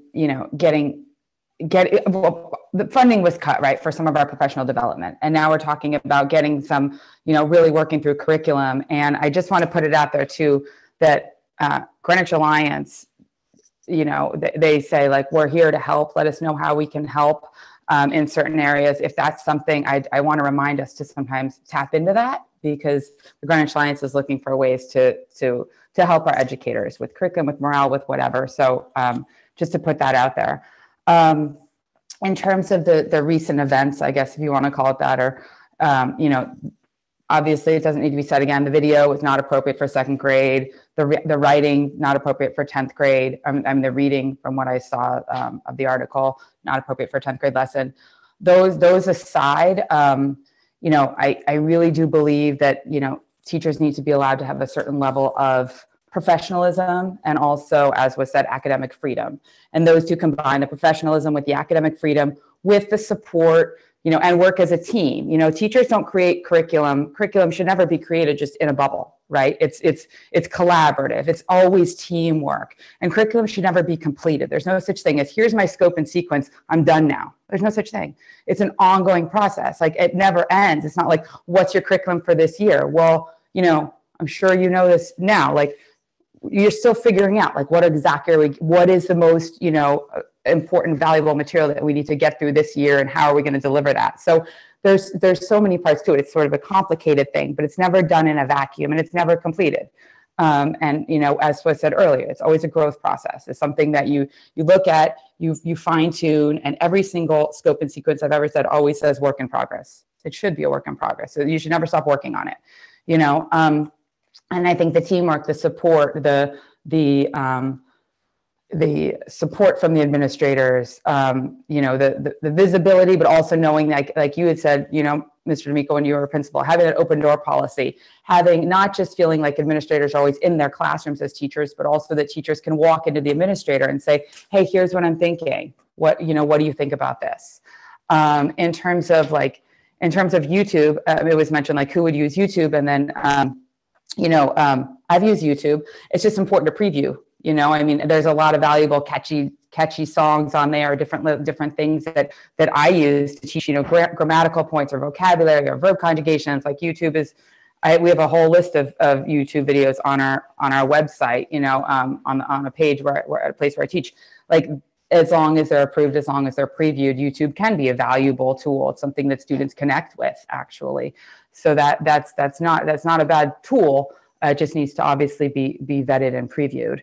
I don't know what else I was going to say. That might be the gist of it. You know, I think it's just important that also context, right? So, you know, Kathleen mentioned that, you know, one of the distinguished teachers always said, here's my objective, here's my goal, here's what I'm going to teach. That should be, every teacher should be saying, here's my goal, here's my objective, here, the students will be able to X, Y, and Z by the end of this lesson, you know? And when that's out there and that's clearly communicated, then the you know, parents know what the students are going to learn, the students know what the students are going to learn, you know, whether that's sent out in an email or a newsletter or whatever that looks like, as long as we're communicating what our goal is, what our objective is, whether it's dialogue and, you know, an interactive dialogue. Sometimes it is going to fall around an election year or something around politics. Sometimes it is going to be a hot topic, but what is the context? Like, you know,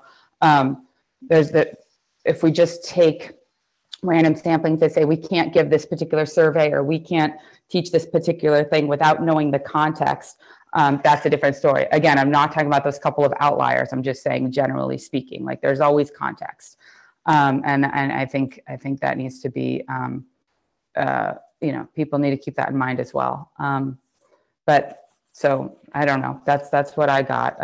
You said it's a teacher's perspective, but I also just say that I really do trust in this process. I think that, you know, I think that I do see teamwork between the K to, you know, K5, 6 to the high school versus elementary, middle, seeing you two work together. And there's a big difference from K through 12, right? So having it broken up by both of you does seem to make sense to me. And I do sort of trust in the structure of this. So that's it. Thank you, Mr. Scher, and then let's try to wrap it up because we still have multiple other agenda items.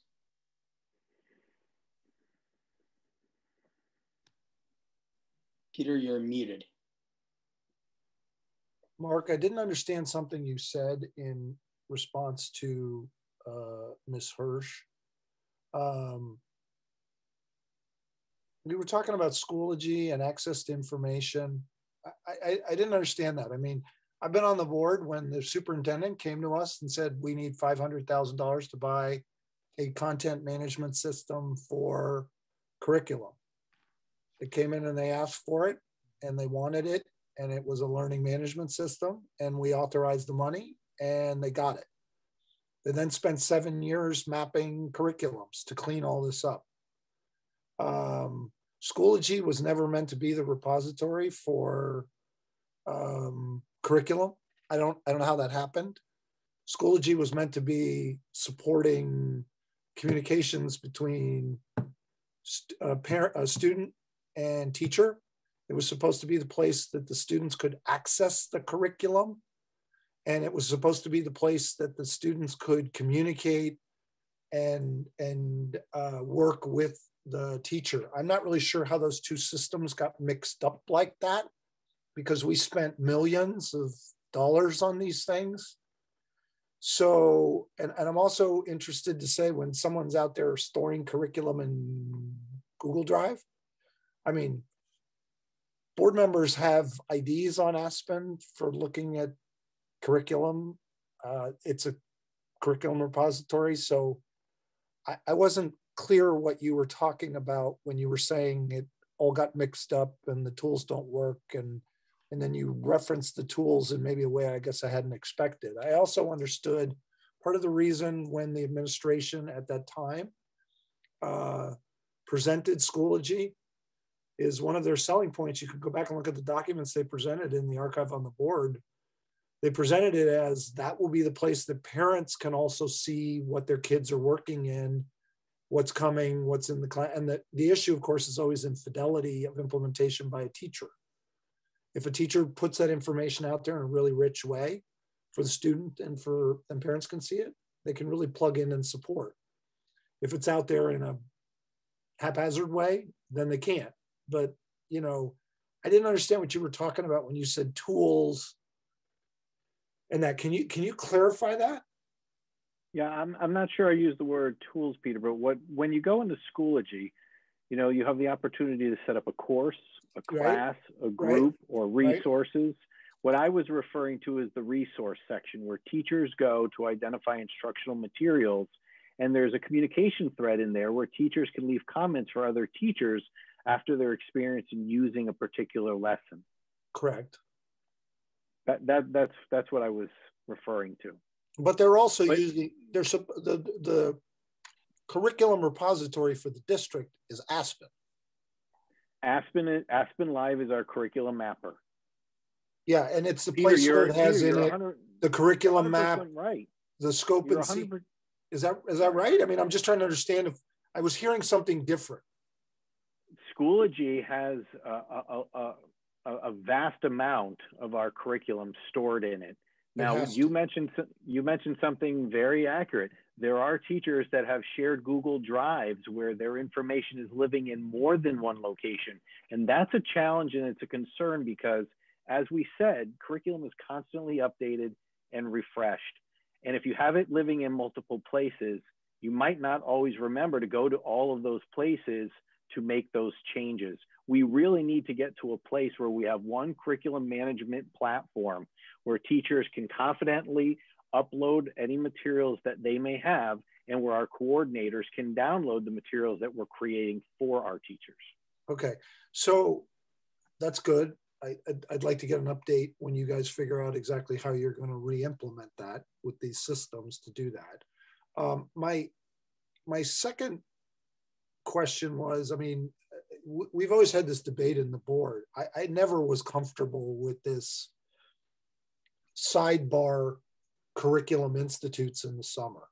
I just chose not to completely fight that battle because, you know, there was a majority of the board who would, you know, fawn at superintendents who wanted to do that. But it was predictable what's happening when you're writing your own curriculum and you're using regular classroom teachers, who, by the way, are paid over the summer. It's not like they're coming in and volunteering their time. It's extra work they get paid to do in addition to their normal annual salary. And they chose to come in and do it. And I got a lot of feedback. Teachers liked doing it. So it was, you know, but we had this situation where we're always rolling our own instead of buying fully integrated packages from professional curriculum and content developers. It's not surprising we kind of, in my book, you kind of wind up in these kinds of places where it's slow to do curriculum, so on and so forth, despite everybody working hard. Is your intent, I heard you kind of say I want to go from having that done internally to having it done outsourcing. What is your thought about just not doing that anymore and actually buying off the shelf and modifying from there? Buying from textbook manufacturers, because there's a plethora of them. There's an explosion of content available. So it's something we're going to explore, Peter. One of the things that I will mention, and you talked about this, there are teachers that absolutely enjoy coming in and doing the curriculum work over the summer. And there is a perspective that when you have the teachers within the district writing or revising the curriculum, that you get more immediate buy-in by their colleagues because they were invested in the work. So that, you know, that's one consideration. Upside, right? Yeah, but the other consideration, and it's something I really want to aggressively explore, but it's going to have financial implications, is just exactly what is the price tag if we wanted to, I don't know, let's say it was social studies. It was elementary social studies, and we wanted to completely overhaul and repackage the social studies curriculum, but we wanted it to be done professionally by an outside vendor. I don't know what that would cost, and that would certainly have implications when we put forth our budget for next year. Mark, and let me ask, this is my last question. Structurally, I think you know this, and you know it's going to sound a little gorpy to other people.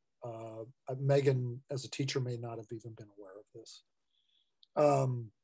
Longstanding practice in the district, which was a source of huge exposure, and it came home to roost in the worst way. I know people want to put nice words around it, like recent events and what have you. You know, that's kind of like, for me, perfuming the pig. I call it what it is. The situation is we put our teachers in a place where, you know, those three bubbles you laid out, where we were essentially asking teachers, we were truncating what was coming out of central office in terms of curriculum. And we were asking teachers to go get additional content in their individual lesson plans. That was a philosophy in the curriculum department.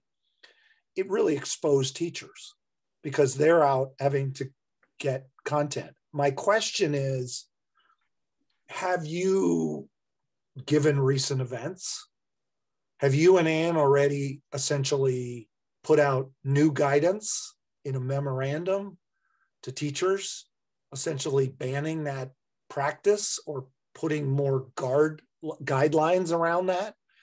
Because I think a lot of this happened because we told teachers, I mean, the administrators told teachers, in some cases, you got to go get your own content.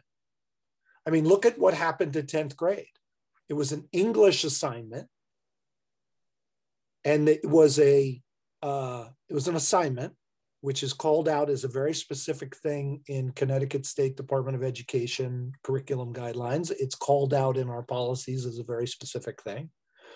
The teacher decided to pull down an article about toxic masculinity, which is a particularly loaded subject, and decided to create an assignment, presumably in support of a unit around that. Now, that was incredibly bad judgment by that teacher. I don't even know who that teacher is. But at the same time, I mean, to lay that off completely on the teacher it is not okay, because I know, you know as well as I do, that teacher wasn't off doing it. That was done over summer. They prepared it as an assignment. I'm sure there are other people at the high school who knew that that was prepared. It was done in more than one class. This idea that there was like this teacher off on their own is, it's probably, I mean, I don't know. We'll find out. But I'm sure it was a little more involved than that. And I'm wondering to what degree, now that we've faced this, you guys have published a memorandum to staff giving them better guidance to fill in these obvious failures and gaps. Have you guys done that? We have not sent out a memorandum to administrators, but we have had the conversation with our administrators at our meetings as to what the expectation is. I have had a conversation with the administration at the high school about making sure that they have their teachers reviewing what types of ancillary writings they may be sharing, and that there is a checklist that has been developed by Bridget Barry, and she has shared that with all of her teachers. So that's a remediation she's put in place based upon what just happened? Correct. And then Anne, or I guess back to you, Mark, because I think you do middle school. I mean, the episode at Western Middle School, you know, I don't know whether that thing should have been taught or not. It definitely shouldn't have been taught with that controversial subject without engaging parents, to Ms. Hirsch's point. Parents should have been aware of that if it was going to be something as controversial as that, so that they could participate in the educational process. But the other thing that came out is that was originally presented as something done by that teacher by themselves, but it was subsequently revealed that that lesson was developed with an academic coach from Havemeyer headquarters. So I'm wondering, Mark, to what degree, so that that kind of episode doesn't happen again, what guidance has been given there? Do the academic coaches, do the academics, not academic, math coaches, so many humanities coaches, so on and so forth, I guess we got rid of those. Do they just report to you, Mark, or do they report to somebody else? They report to me, Peter. Including K-8? This year they report to me. We, as I said, Mark and I have been collaborating a lot every day. And we have looked at what was in place and how we needed to change it to be more effective and to be more supportive to administrators and teachers. So currently I supervise them, but Mark and I, again, meet with them together, and we invite them to our administrative meetings to make sure that they know what the expectation is and what we're talking about, and the support that they can give the teachers when needed. And we also have the coordinators attend those meetings bi-monthly or bi-weekly. I can't remember which, it's getting me, but we have them attend those meetings as well, so that we can really open the lines of communication. We do not want to have the silos that have been in central office. And I believe that this structure that we're looking at now and we're revising and developing and changing and learning about is really going to make a positive difference. Yeah, I hope it's true. We're the only district around us. Stamford, Norwalk, Fairfield, Westport, Darien, New Canaan, we're the only one around us with this structure. And, you know, as I say, I try to stay out of that stuff because that's the purview of but everybody should know we're the only one who's organized this way to do this. And if you guys want to organize this way, that's your prerogative, but it's got to work. Mark and Anne, one other thing I'd like to, hold on one sec, Peter. The one other thing I'd like to ask is, you guys presented a curriculum review cycle. It was presented to the board. I'd like to encourage us now, based on recent events, to probably take that up in the curriculum committee again, just so we can all stay aligned on what you guys are planning on working on. And we can help and support you in that work so that this moves forward effectively. All right, thank you. We are going to move on to our next agenda item, which is the strategic plan update. So Mr. Scher, the floor is yours. Oh boy. Okay, thank you everyone. Let me just pull up some notes here. As you'll know, we provided a strategy update earlier in 2021. let me just remind you where we are in the strategy process. We have a lot on our plate, so it's easy to get lost. Just a reminder to board members, we have an existing strategy. We all voted on that unanimously last June to extend it until replaced. So the administration should be executing against what the current strategy is, because we may never replace it. But in the meantime, that's what they should be working with. You'll recall we had a working session to review and validate and modify our vision and mission. That was a long time ago, pre-COVID. But the point was we came away with a clear concept, and there was consensus amongst the board of what's in there and moving forward based upon that agreement. So we got that part done. We're now at the part of the process where we're surveying key stakeholders to make sure all their voices are heard in this process. You might remember, if you'd forgotten, that our committee, which is Karen and I, supported by Dr. Jones, we went and looked at information that we would need as an input to any revision of strategy in an effort not to be redundant and prevent survey fatigue, because there are a lot of surveys that have been out with the public. We went and looked at what information do we already have from existing surveys. A good example of that would be the annual Panorama survey, which is looking at student engagement, staff engagement, a whole bunch of different types of engagement. And what we did is developed a survey that is before you, that is the minimal set of things that are not available in other surveys that we think would be necessary to know for the board to engage in a meaningful conversation about strategy, which is about future goals, future vision, what big ideas we want to coalesce around. And by the way, that's quite different than implementation and execution. Frequently, those two things get a little mixed up. So at this point, we're at the point where we want to survey parents of our 9,000 students to discern their wants, desires, expectation, goals, points of view about where they want Greenwich Public Schools to go in the future. Our committee, just by way, has been working on this for a long time. We're not really that far off cycle.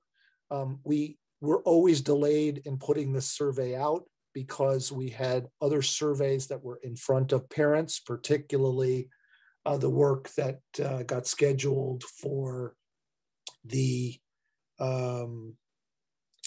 special education assessment. We didn't want surveys crashing on top of parents at the same time. So it would have been better if we had done this earlier in April, but we are where we are, and we're not that far off schedule. Just by way of background, our committee met 8 times for an elapsed time of 2 full days to develop this survey. There was a lot of back and forth. I operate where we haven't brought it forward until we could get a unanimous vote out of the committee. I could have pushed this through with a not unanimous vote much earlier, but I did not want to do that. I tend not to work that way. I didn't bring something forward to the board that doesn't have the unanimous support, and all the different stakeholders who were participating in our committee were heard, and their wants, desires, inputs were incorporated. Just by way of recognizing people who support us, I'd really particularly like to thank Jennifer Negrin. For those of you who don't know Jennifer, she's a longtime GPS parent volunteer.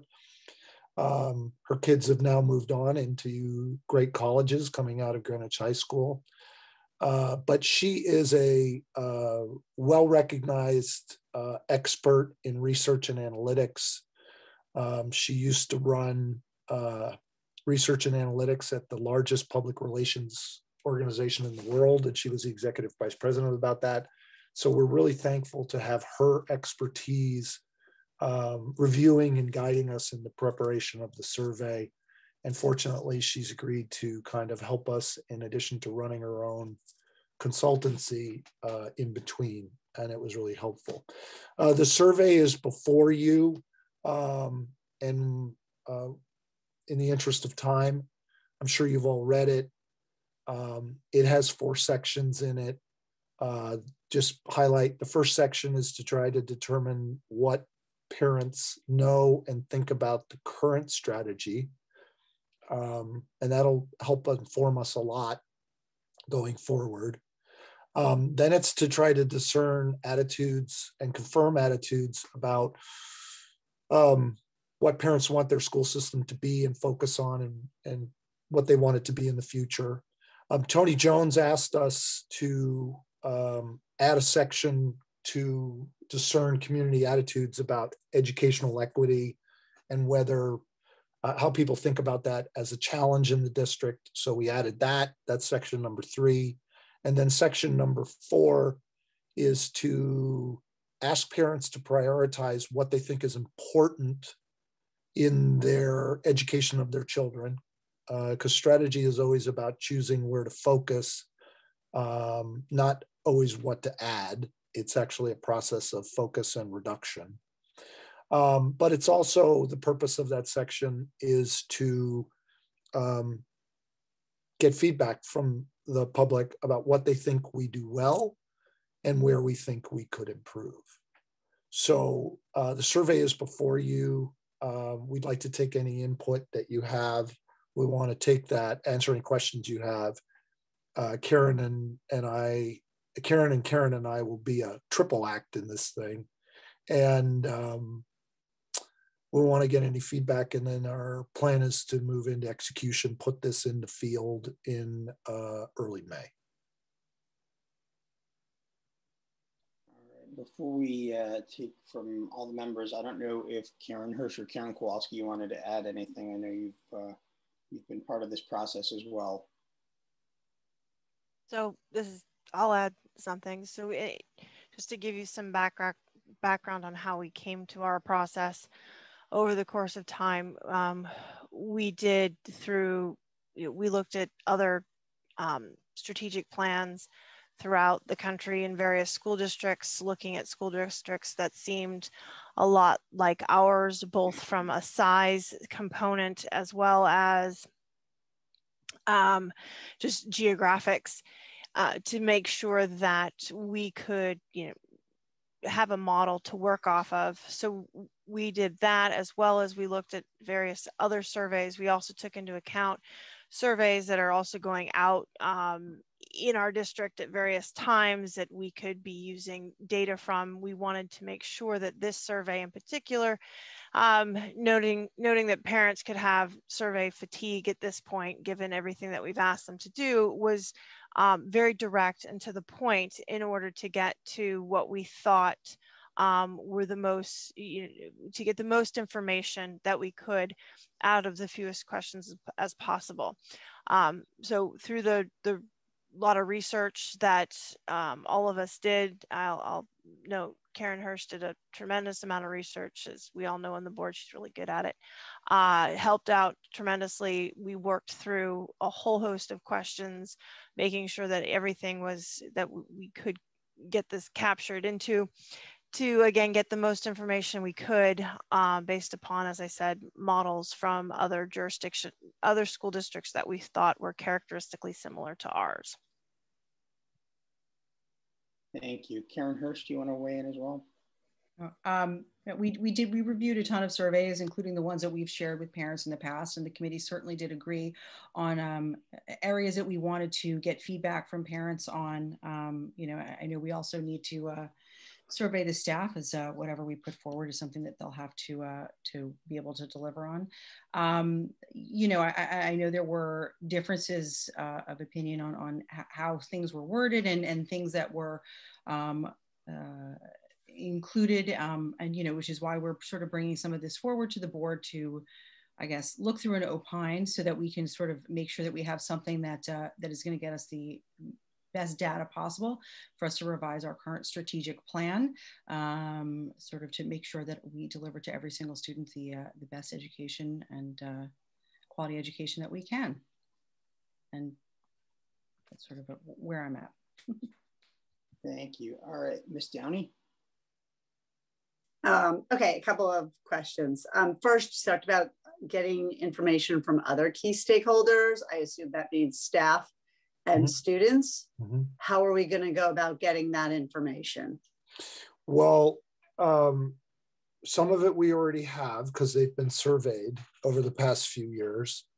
The other thing you should know, which I think we've shared before, is, and because the board's gotten this background, the most important thing you should know is that on an annual basis, right, as a board, we've even commissioned some surveys of students that have been done by the administration. So that information is there and available. And you feel that's I mean, just in terms of the types of questions those past surveys have asked, yeah, we looked at to what you want. And that was, we looked at the questions, but everybody else should do it too. The most important one is the Panorama survey, because the Panorama survey is a lot about student engagement. You know, is it relevant? Is it working for you? So on and so forth. It also tends to get at questions that Karen Hirsch was particularly concerned about, which is the degree of family and community engagement. We had a lot of debate about that. I think you get a lot about family and community engagement.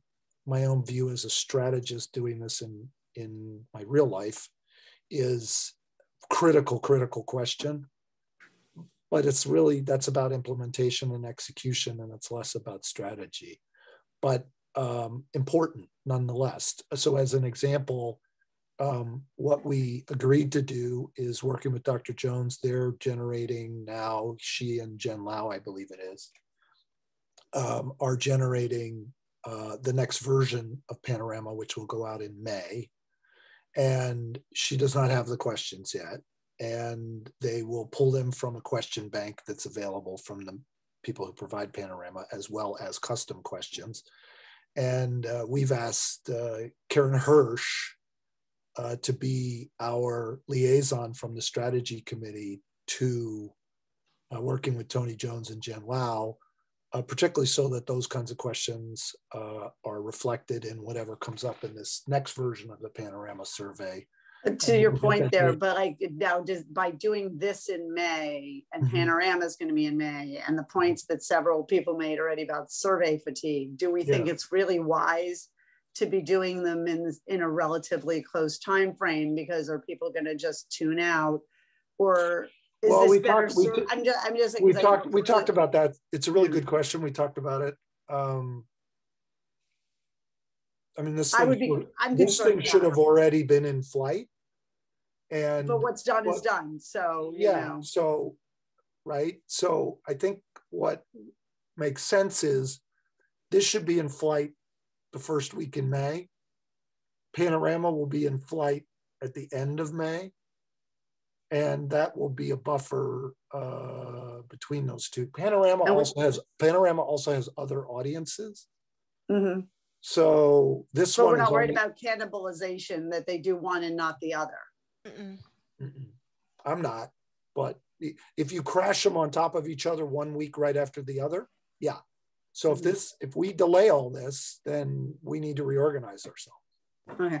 But then now what about? I would just add to that point. Look, I think if you spread them out by 3 to 4 weeks, I think that's the right time period to spread them out by.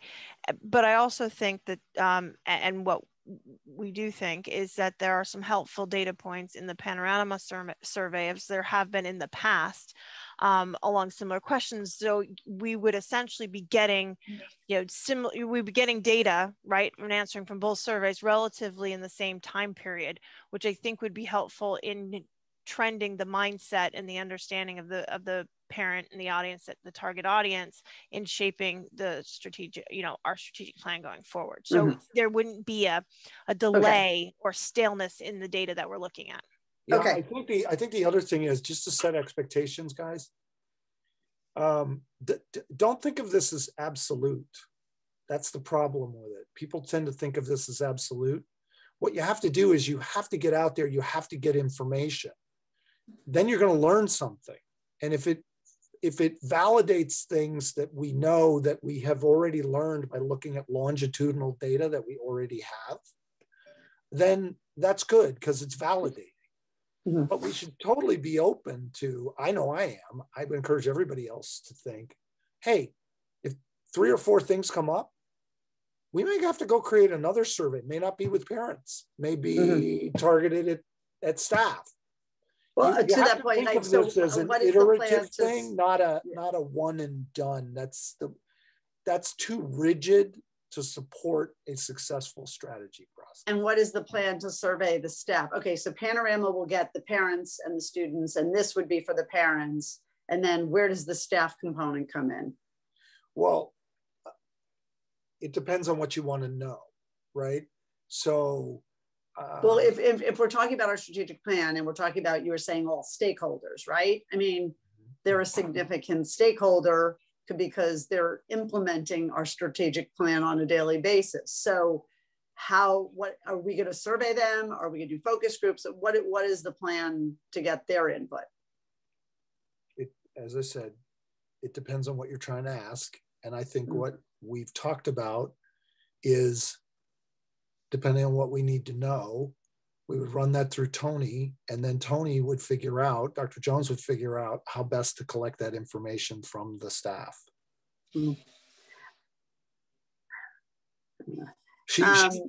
My understanding is from the conversations we've had, particularly last November, when we talked about these surveys, is Tony has a whole plethora of mechanisms by which she connects with the staff, whether that be through her staff meetings, through focus groups, through informal conversations and what have you. We tried not to get in the middle of that, Christina, and dictate that.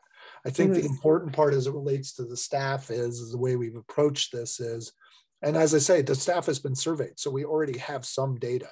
Is it the most current? You know, we could go make this a big giant boil the ocean exercise. We're trying not to do that. We're trying to get it focused. And you feel confident that to the extent whatever metric, whatever hit ratio on parents you have, you feel that this will elicit the data that you need to move forward? That we need. That we need, yes. You, the committee, we, the board. Well, I really think it's important because if you think about this, this is data that is going to provide a framework and insight to where when we sit down, because the step that comes after this is we sit down as a group and we look at this and we say, what does it tell us? And then we need to move on to a conversation that says, what do we want our, what do we think about our current strategy? And what, as a group in a workshop, if we think we need to make significant changes to that, somebody says, I want to give you an example. Based on the feedback, I think we should toss out personalized learning and do something else. Okay. We're trying to get information. So that's an informed conversation, not just 8 people sitting around a table opining. Okay. So I have a couple of little points, but I'm not going to bother wordsmithing. No, go ahead. Here. I'll just shoot you an email with my thoughts on some of the questions. Okay. All right. And do me a favor, just you can copy all 3 of us. I was planning to do so. Yeah. Yeah. Okay. So I just did not use time up at our meeting. So thank you. All right, Ms. Olson. Same. I may shoot an email just with like a question or 2, but just as well, thank you for doing this, first of all, and just as a general question or comment, I guess, you know, in the beginning it says like 27 questions should take about 20 minutes to complete, and I'm sure you probably already cut it down, right? I'm sure you probably already are trying to pick like the most important, you know, cut into subsections and trying to pick the most important. I'm just thinking of myself and my own family, you know, 2 working parents, 3 kids, and if I was like, oh, this survey is going to take me 20 minutes. You know, I might be like, okay, I'll do it tomorrow. And if there's a way to somehow, and I know we need to get data and I know we need to get feedback, we're trying to get parent feedback and it needs to be specific. If there's a way to, and then if I had another one come out like 3 weeks or maybe 4 weeks later, and I was like, didn't I just do a 20-minute survey? Like that's how I would feel. That's just me. And, but that's just, maybe I'm stretched too thin, which I probably am. But, if there's a way to condense it or somehow a way to make it slightly less long, I feel like you may get more people participating. Yes. Let me just say this again.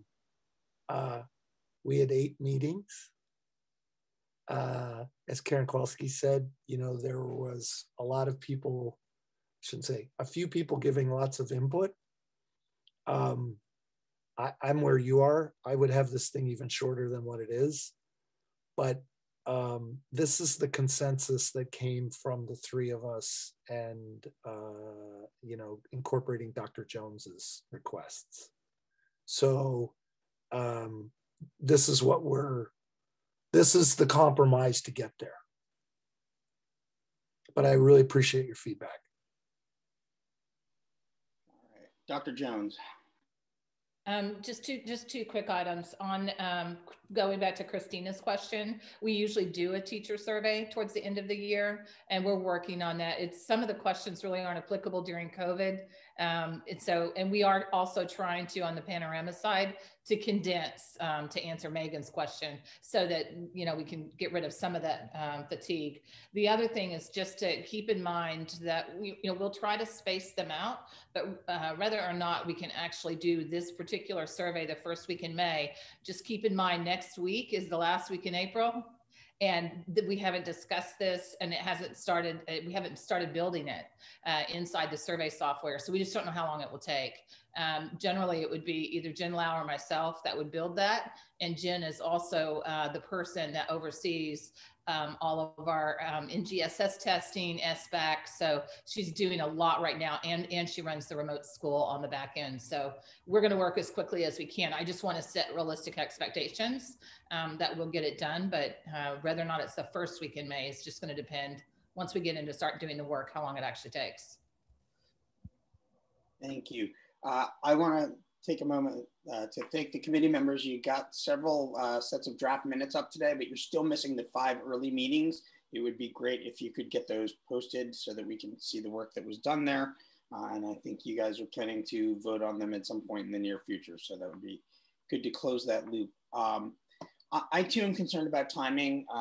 You know, even before Dr. Jones just mentioned not having built this, I'm concerned about where we are in the year. It's the end of the year. There's a lot going on. You know, in terms of priorities, you know, Panorama is really, really important. I understand the importance of this too. We need to balance that out. I absolutely don't recall staff being involved enough in the decisions that were made around the last strategic plan. In fact, I'd be anxious to hear from Carol about her recollections on that, but I don't think there was enough staff involvement. And since they're a part of the, I think it's basically a, you know, there's 4 legs to this. There's the board, there's the administration, there's the staff, and there's the parents, right? And if we're only looking at a couple of those, we're going to miss out on, I think, what would be very, very valuable input. And to put it on Dr. Jones to figure out what the right questions are, that's our job, quite frankly. There are probably different questions than we're going to ask the parents. In terms of the questions, and I know people don't want to spend the time to do this, but I think, you know, it's a public meeting. This is where we're supposed to do this. And the demographic screener, which is your first set, where, you know, it says we're going to be asking about relevant subgroups and middle school and all the rest. We don't. The 2 questions that are shown on the page are actually, are any of your children attending or have attended a college or university? We're not even asking them what school their kids are going to. And the next question is, did you or your children attend? Did your child or children who attended college or university graduate from Greenwich High School? So this is a parent survey. I'm not sure why we're asking college questions. On the next section, we're very focused on personalized learning, but if you go back and look at the strategic plan, there's actually 3 goals there. There's the academic, the personal, and the interpersonal. We're not asking about those at all. The other thing I'd ask the committee to do is make sure that's the right definition of personalized learning, because it's changed so many times through the years. I frankly don't know what the current definition is, and it's probably worth double checking that. And then when we get into the meat of it, which is I think really what we are most curious about, is the focus, the strengths, the weaknesses. You're asking them to rank order 18 items on a 1 to 7 scale. That's just excessive for a survey that, you know, you're asking parents to invest time in. There's got to be a better way to do that. I just think it's a lot of work. I know as a person who gets surveyed all the time professionally, I probably would walk away from this one. So I don't know how to better do that. I know why you're doing it because I know enough about building a survey that the data would be amazingly useful. I just think from a usability standpoint, that's not gonna get a lot of responses, and I think that presents its own set of problems. So anyway, those are my high level thoughts at this point. I'm not going to try to wordsmith your questions, but I think we're missing on the demographic. We're not asking the right questions to figure out what level. Yeah, Peter, there's a piece of information you're missing. I appreciate you asking the question. A demographic screener is standard. We originally in the first draft we got, which came from, that area of it came from Jennifer Negrin, the expert. There were 2 people on the committee who objected to using a screener, some of the questions that were in the screener, in an effort to eliminate endless debate about that. We decided to use the standard one that's in the tool that we're using, which is SurveyMonkey. You guys can go look it up if you want. It's a 6 or 7 question thing, but on some of these areas of this survey, unfortunately, in the preparation of it, it went 4 or 5